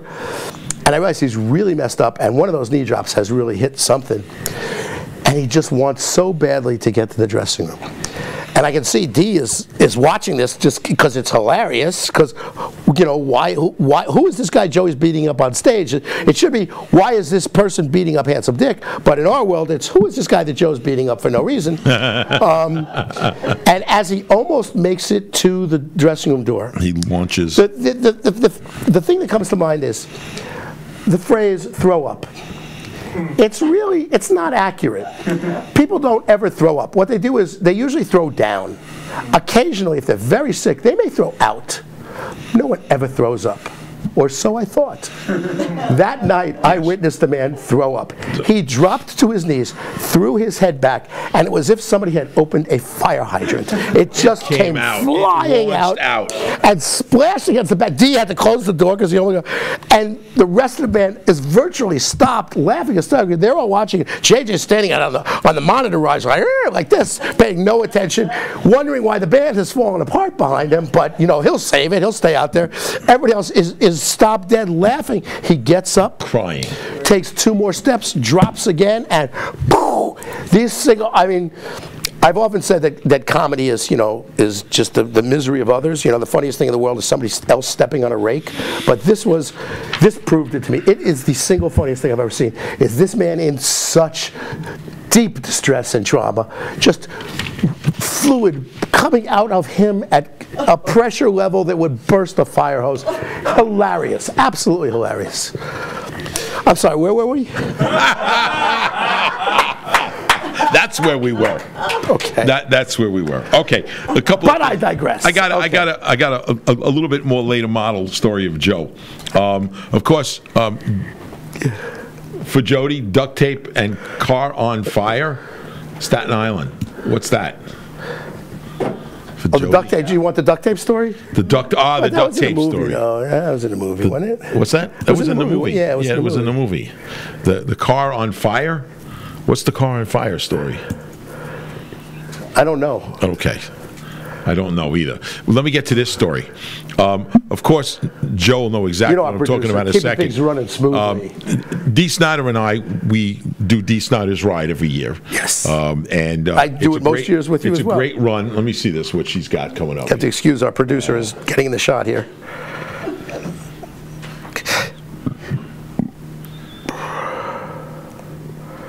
Okay, so Which one is this? 'Cause- the car went on fire when we got to the club, and Joe asked for duct tape to fix it so we could drive home after the gig. Was that a broken hose? Wait a minute. Was that the hose we fixed? Oh. It was steam. It wasn't I'd fire. forgotten about this one. It was steam. It wasn't smoke. No, there was an actual fire. Was there? What car? Your car? T-Bird? One of my cars. I think it was the Sunbird. The Sunbird? The old. It might have been the Peugeot even.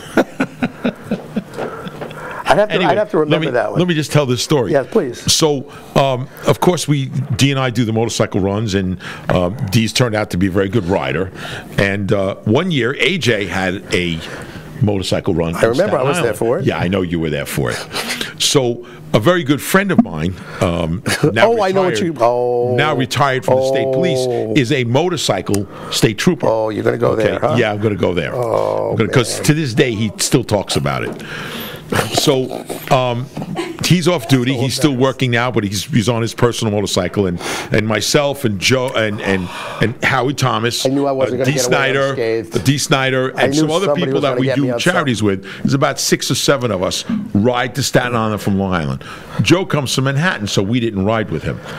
We meet AJ Perot, we meet all the bikers there, and you're going for a motorcycle run around Staten Island, all the big roadways on Staten Island, and the police are leading it and everything, and it's only going to be about 35, 40 miles an hour, and he's got to have a probably 500 or 600 motorcycles. Yeah, it would end up being a lot slower. He vapor locked. Yeah, I remember. And we also jammed on stage with other bands. Yeah. So we're up front. AJ's in front with another guy who arranged it, and then Dee and I are the second row, and there's a few other charitable people there. And I want to say that about the 8th or 10th row back, I'm in the front pack, Howard Thomas, and next to him, this cop. Now Howard Thomas is a state trooper, but he's on his personal motorcycle, and next to him on the right is Joe on your Kawasaki. I was on my baby Ninja, yeah. Right, baby Ninja, that's held together. The only non-cruiser in the entire field. Right. I'm the guy on the rice This burner. is only the beginning. That's okay. Nothing. That's two okay. wheels and an engine. Two wheels count. 2 wheels and an engine. Yep, it counts. it counts, Okay. yes. So it's also quite beat up. Yes. It's duct tape holding as things. are all my bikes. Right, all his my bikes. Because he parks in the city, gets I leave them on the street. over. They're street They rats. get knocked over. So everything's got duct tape on it. Everything's got bungee cords holding it together. So, again, it's still not bad. Right. Well, what happens is we get going. Okay, and Joe, being Joe, because people don't know like we do, Joe decides in the middle of the ride, after like 5 minutes in, that not only is his cell phone ringing, and he's got it like this, while he's on the cell phone, he's lighting a cigarette and smoking a cigarette. So we're all in perfect line. Perfect, 35 miles an hour, nobody's moving, it's side by side. Police close the roads, they're escorting us, and Joe is like this, slowing down, speeding up, cutting off Howie, and it goes for the whole ride. You got to understand, I ride every day, almost 365. Only if there's ice will I not. I ride every day, but I never ride in tandem the way most people do. I'm not used to it, and I ride the way most people drive. I'm on my phone, I'm lighting a cigarette, I'm thinking about what I have to do when I get there. I'm not the safest rider in the world, but no kidding. But no, wait, no.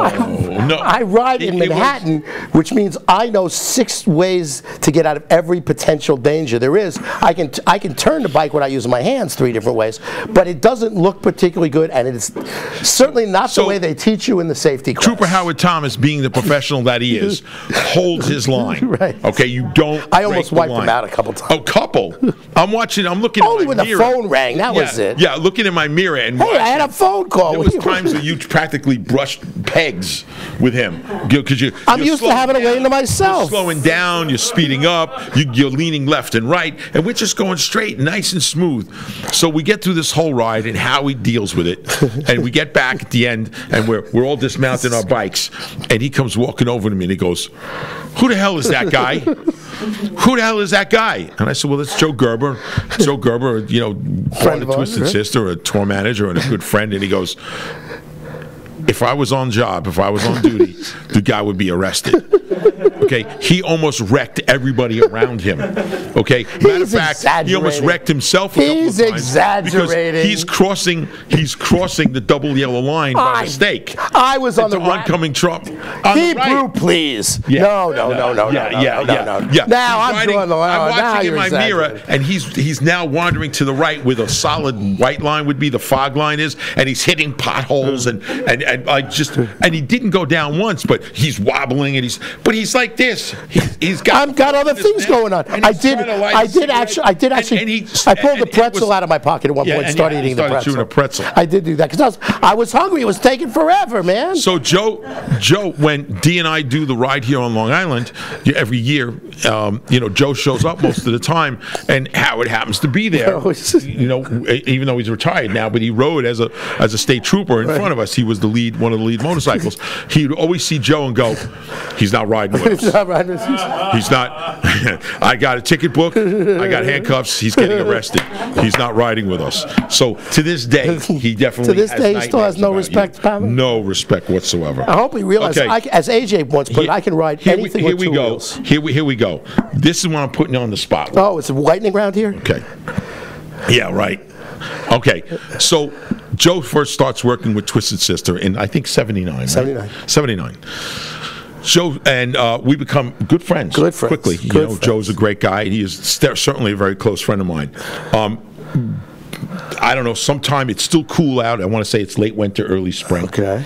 And Joe says to me, calls me during the day, he goes, "Man, why don't you spend the rest of the weekend, the Sunday, in the city with me? Stay over." Oh, right, because we had like a Jersey show, and then we were going to open in Jersey the following week. So I arranged for Dee to get a ride home, because Dee usually went with me. We drive into the city. I'm driving my big Oldsmobile. Remember that, the big tank? Yeah, the Flintstone-mobile. Right, the Flintstone-mobile. It was called the Flintstone-mobile because it had a hole in the floorboard, and you could go underneath. Move your feet along, and the water would come splashing up at us. But in any case, so we show up at your apartment, right? And I got my 2 guitars in the trunk. I had just started with the band. Right, you just started with the band. So it's going to be a beautiful early spring day in the city. It was autumn. I'm pretty sure it was autumn. No, it was early. Okay. It was spring. Right. Yeah, I remember that was spring. Okay. So, here we'll sleep a few hours. We'll get breakfast. We'll go out for the day. We'll show you around the neighborhood. Where Joe lives is beautiful. And so we grab my guitars. I grab my luggage, a little bit of luggage, like a backpack and a duffel bag, and up we go. We go into Joe's house. We go up. He opens the door of his apartment. That's right. I was already there. You had come. Right. So we walk inside. I put my guitars down and my duffel bag. I drop everything real quick. Never been to his apartment before. Can't believe you're telling this. Right? Apartment. So there is, I hear, a vacuum cleaner going. Now you got to remember, it's now probably someplace between 6 and 7 in the morning. 5:36. Yeah, no, it was. The sun was that's right. coming up. All right. We drove about an hour. On a Sunday morning. Yeah, Sunday morning. So I hear a vacuum cleaner going, figuring, I don't know if Joe has a girlfriend, a boyfriend. Nobody really knows. I'm playing up a trans testicle. I have no idea because we don't know what Joe does. On the balls of their feet. Yeah. So I'm standing there, right, and a girl, not a young girl, but probably in the late 20s. I'm talking about a kid. Late 20s, close to 30. My height, now I'm wearing Fry boots, so I'm 6'3.5". She's wearing pumps, though. She's wearing spike heel Right. pumps. She's as tall as I am, gorgeous, dressed in lingerie, with everything hanging out. And I'm like, and I go like this, and he goes, "Don't say a word." All right. She walks past me, and she starts dusting the furniture. Cleaning Lemon Pledge and cleaning. Joe had a living room that he had this esoteric hi-fi in that was spotless. Okay, and now I know why it was spotless. This girl is cleaning everything, right? So here comes the vacuum cleaner. There's another one, dressed the same way, vacuuming the floors. It's his sister Annabelle. Dusting, and the carpet, the little throw rugs that he has there, right? So he goes to me, "Get your hand off the microphone. You're pissing Stephen off." Sorry. So I'm embarrassed. Joe now goes to me. He doesn't say it loud. He gets in my ear and he goes, "Don't talk to them. Don't give them any attention. Don't say anything, and don't ask me anything. Just ignore them." I'm like, looking at statuesque, gorgeous models in lingerie, and I'm not supposed to notice them, right? So what? So as I walk towards the kitchen, there's another one in there doing the dishes. Right now. Wait. Another one, a third one doing the dishes, and he goes, just ignore them. Just go with it, man. Just go with it. Don't say anything to them. Don't talk Act to like them. it's normal. So I'm like, okay, all right. I'll follow. I don't know Joe well. I have no idea if there's. That's what's really funny, man. So I go in there and I get a glass of water, and he says to me, "It's all good. I'm going to show you to the bedroom you can use at the end of the hall. It has a private bathroom." And we walk down there, and I go in there, and he closes the door. And okay, I'm like, have no clue what's going to go on or anything like that. Well, with me, nothing. So I run inside these extra bathroom. I take a shower because you smell like cigarette smoke in those days. Remember, hair stunk, your clothing stunk. Take everything off, take a shower, get into a nice clean bed, and sleep.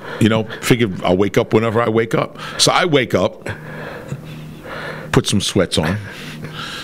Place is quiet. Joe has a nice big apartment. It's beautiful. Quiet. So I'm like, I'm thirsty. I'm going to go get something to drink. So as I walk towards the kitchen, that's when the story's going to end. Because I'm not going to tell him what I saw. Okay. That's a bit private. Okay. So no. A little add to the story though. But so later that day, we leave the house. I don't know where they are. I don't know if they left. I don't know if they're still there. But later, probably, I want to say it was about 12, 1 o'clock. Okay. You say to me, let's go grab a bite to eat. I know a great place in the neighborhood we can walk to, and you leave the car exactly where it is, and we do. We walk down to some luncheonette that was incredible. I think closer to Broadway. Yeah, it would have been a Broadway restaurant. Yeah. Great. We had eggs and everything. We sat there and we were walking around the neighborhood, and you're actually seeing people you know and saying hello to them. And so we stopped at a corner. I said, Joe, what the hell was that all about? And he goes, don't ask. Just don't ask. Don't ask. Don't ask. Please don't ask. So I go to your house like 6 months later, and there's 3 more. Different ones. Better looking than the first group. And it's killing me. Because, like, we're at the clubs playing around with little girls, like 18, 20, 22. These are like... They're women. Oh, man. You want to talk about well-developed. They're women. They're women. You still have the tapes? Oh, yeah. I got him to say yes. One of them I made for one because, of them. Because in Joe's room, you got to understand, we're all used to today's technology where you can make amazing home videos with your cell phone. Okay, in Joe's room, there was 2 RCA VHS camcorder cameras set up on these massive. Just one on a tripod. Two on a tripod. One on a two. He's BSing you. A handheld. 2. But it was on a tripod. There was 2 of these. Back then, they were like $4 grand. You're getting the wrong idea. I was not a pornographer. There was a lot of money. There were a lot of money, right? I was not a pornographer. I just like to remember things. That's all. No, of course. Yeah, of course. Don't give me the wrong idea. So the second I just want to remember things. Now we're when I'm old. Okay? Now we're definitely in the summer. It's hot out. Joe says, "Hey, come on, stay again. For Sunday." Okay, no problem. Didn't think twice about it again. Didn't think about the first time. And we actually had a couple of girls we brought back to your house. That's right. Yes. Right. Walk in. There's 3 more in there doing the place up, and I'm like, what am I missing here? Attitude, baby. What can I tell you? What am I missing here? I'm like, do you still have the tapes? Oh yeah. One of them, there was a tape. One time we were in a club. I don't even think we were playing. We went up as a favor to Kevin Brenner to go help I think he was bringing Joe Savage into the circuit. Oh yes, we did go. There was this Vegas act that he was trying to break in, and he wanted a representative from each of the big bands. So I corralled you. Yeah, I went. And we went up there, and we ran into these 2 girls, who I won't use the names of. Very attractive. I don't remember. 2 girls that we knew. That we knew. Yeah. And one of whom thought you were very cute. So we decided we're going to go home. I'm cute. We decided we're going to go, because I was seeing the other one at the time. Right. So we decided, well, the 4 of us are going to go back to my place. And then at the very last minute, you remembered that you had something to do and couldn't do it. So I said, well, what am I going to do? And you said, take both of them and film it for me. So You did. that's what I did. Yes, you did. Yes, I did. Yes, you did. Film it for me. And You did. It awaits you. But it's still, I've never forgotten. Now, how many trios did you have? Well, it's a little more complicated than that. I'm not sure I want to have this conversation on camera. On the air. But you know what? As you see and go through a lot of these, he doesn't even remember the most embarrassing stuff. Everybody, I do remember a lot of it. When we could get to it in a minute. But as we go, as you go through life, and most of my friends are not entertainers and musicians. They're mechanics and truck drivers and attorneys. I was a hi-fi salesman. Yeah, you were a hi-fi salesman, but you don't count in this one. They live vicariously through me. They want to hear the stories and everything that went on backstage in tour buses and hotel rooms. But let me tell you something. I'm a rock star, and I lived vicariously through him. And I was a hi-fi salesman. Yeah, I mean, you walk into his house, and this is what I saw. Now, I witnessed this 3 times with 3 different sets of women in his house. What about me? Well, Mark, listen, I got nothing on Mark, is all I can say. This man, I don't know about that. listen, he is a rock star. And I'm going to interrupt him because to this day, nobody in the band ever witnessed this at his house. Nobody ever came to the house. Right. Well, Dee did a couple of times. A couple Did he times. stay with you? JJ, Dee did. Jay never did. Jay lived up the block. Right. He lived 15 blocks north of you. But Dee came over a couple times. He came over a couple times. And those people weren't there when he was there. No, interestingly enough, they weren't. They were never there when he was. So when I would tell him about it, and I would get, we'd jump in the next time I'd see Dee would be during the week for the first gig. He knew about it, though. He had heard about it. Right. So before he knew about it, he'd get in the car with me. I go, Dee, you got to see what I witnessed at Joe's house. And he was surprised. Joe? Like, Joe? Little gay Joe with the tube socks. Really, Joe? Yeah, with the corkies. Right. So, yeah, that's what went on, and I can't say too much. But all that did was it gave me a certain amount of cred to hang around with real rock stars. Cred? Which Mark was, and who lived it. These girls were like beyond Playboy models. They were pretty spectacular. You're talking about genetic perfection. You may be exaggerating. No, they were pretty amazing. They didn't suck. Visually they didn't visually, suck. They didn't suck. So it's coming out finally that there was that. Visually, they were here I got. They were not hard on the eyes. I'm going to interview Joe. Were they part of an escort service? No. Well, interestingly enough, I think. Here we go. He's going to go around it. No, a couple of them. Here's the deal. The first one you ever met was Amanda. Yes. She wanted to be my girlfriend. But how come I couldn't talk to them? Well, because first of all, they spoke in this New Orleans accent that I had trouble understanding.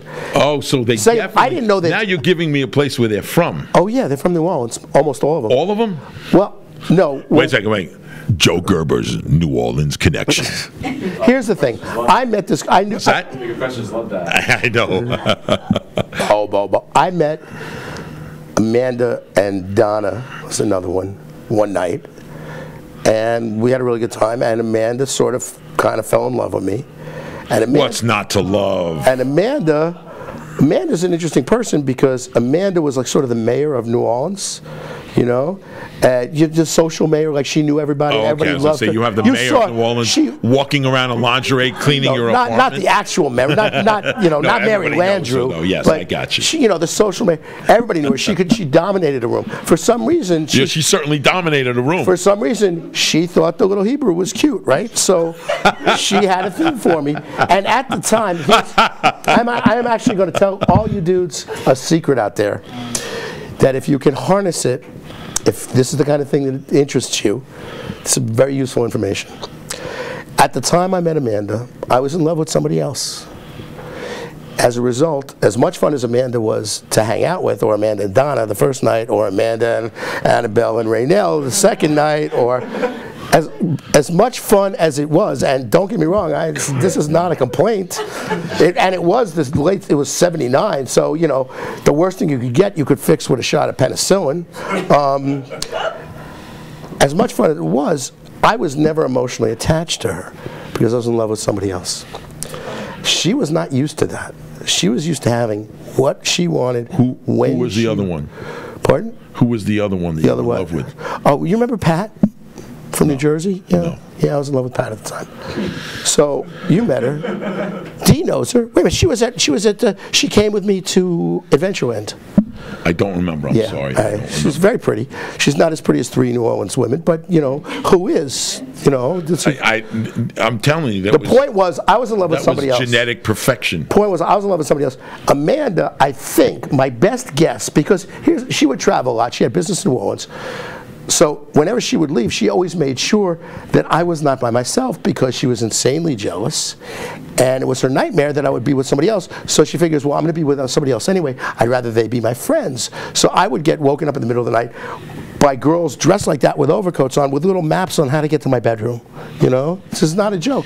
This is how this happened? This is how this happened. I wouldn't even know they'd be there. How many nights since 1979 I've been looking for the answer to that? Well, you never asked. I did ask. No, you never asked. Yes, I did. And you said don't ask. No, I'm not talking about it. Yes, you did. I'd share everything with you. Come on. No, you didn't. That was the only thing you said. Don't ask. You haven't asked. I don't remember you asking. I asked. At the time, I didn't really want to explain this in front of them. Come over and see this and go.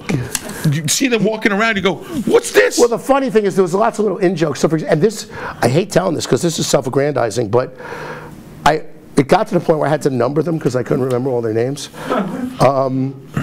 So they were referred to as wench number and then followed by a number. Wench number. We use the word wench because they started early on. Donna, one of the girls who was with her the first night, was really... I'm dying over here. Was really drunk and said something bizarre like...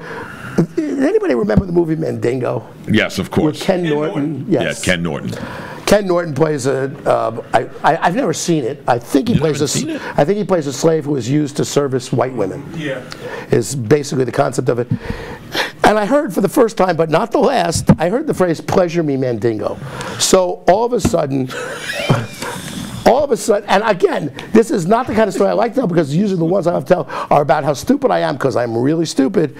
And this one's kind of self-aggrandizing, but I got to tell you, it's kind of adorable. When Amanda used to call me her little baby Mandingo, which I thought was adorable. And then she'd pet me on the head, but because that's the way she talked. My little baby Mandingo. I could go so far with this right now, and I'm not going to say anything. I don't know so much this is an interview now, so much as a therapy session. But, I digress. Point being is that because she was in love with me and it was unrequited, she did things that she wouldn't have done for anyone else in a desire to get me to requite her feelings for me. And it speaks to the nature of male-female relationships very often being about power and one person holding it and the other person not. And that's as serious as I'm going to get for this interview. But if you read between the lines on that, gentlemen and ladies, you can learn a lot. Okay? You learn that Joe has the power to get 3 beautiful women dressed in lingerie to clean his apartment and make pornos with him.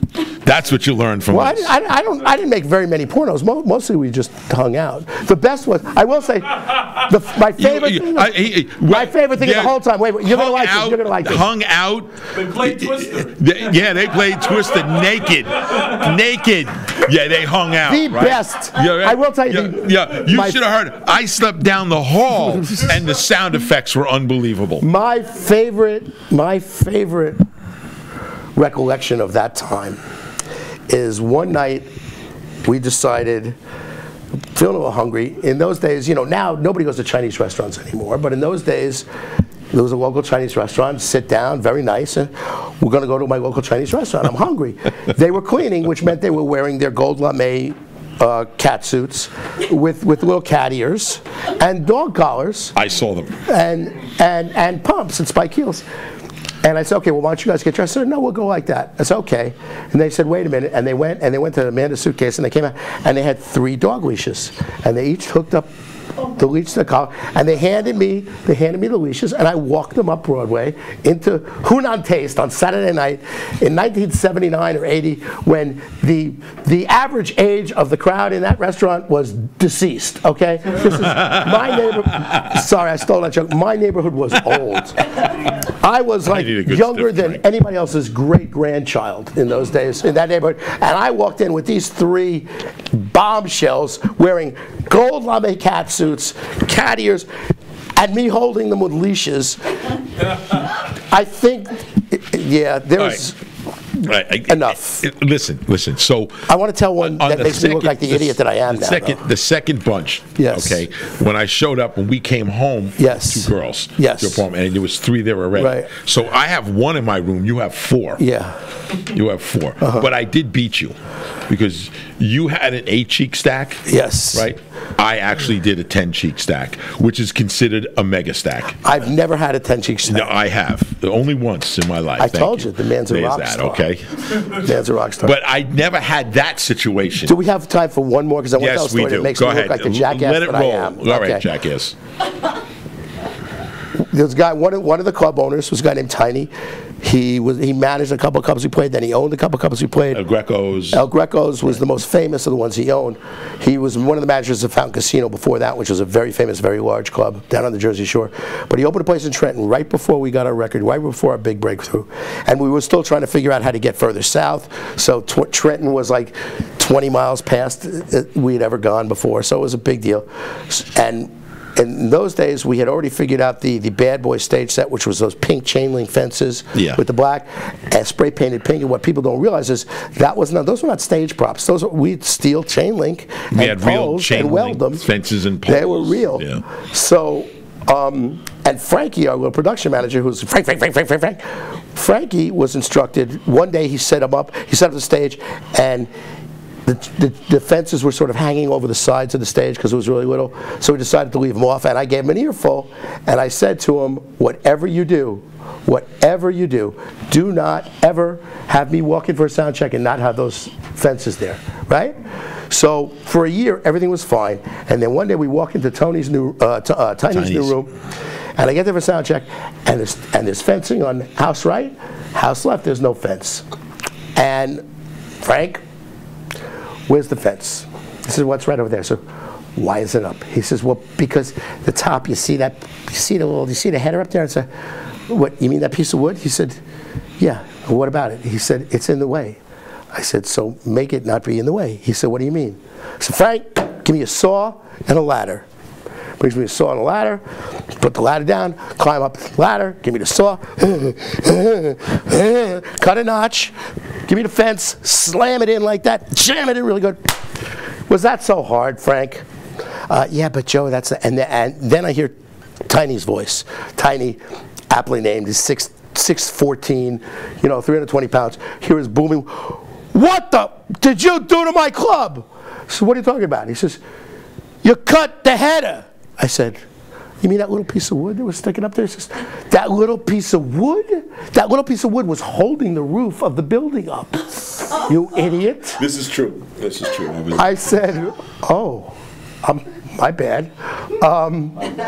We left the piece of fence when we left that night, holding the building. They had to get engineering firms in, and it was a whole big McGill. And that's how I learned what a header was. Live and learn. Who knew? Joe, the stories could go on. They could, actually. And there's so much. We haven't even scratched the surface. Yeah, there really is. We'll bring you back on for another I'd love one, to. We've already been on for an hour and a half already, not including the little. I'm sorry, over 2 hours, right? Not including the little interlude we had. The breakdown. With the funniest story ever told, I might add, which I'm not telling again. That'll teach you to blame him. All right, listen. The show is. Well, first of all, I am Mark Mendoza, but I'll say it again. The show is 22 Now. The network is Area 22 Productions. Always look us up, check everything out. We spent a great amount of time with someone who's very dear and very close to me, Joe Gerber, who has got a mega history with Twisted Sister and quite a few other bands. Without a doubt. That too. And we're just running out of time tonight. So we will let you know when we have Joe on again, and we'll continue some of the crazy stories, because I've got a couple more pages of stuff that we really need to go over didn't touch any of that, tell funny stories about. But the girls in the lingerie definitely was at the top of the list. I can't believe you brought that up, man. He said to me he had a surprise for me. For the life of me, I did not think he was going there. For the life of the list. It was bad enough you brought Harold and the comfortable motorcycling up. Right. Howie. Not Harold, but Howie. Howie. You don't like Howie me, Thomas, I don't care. yes.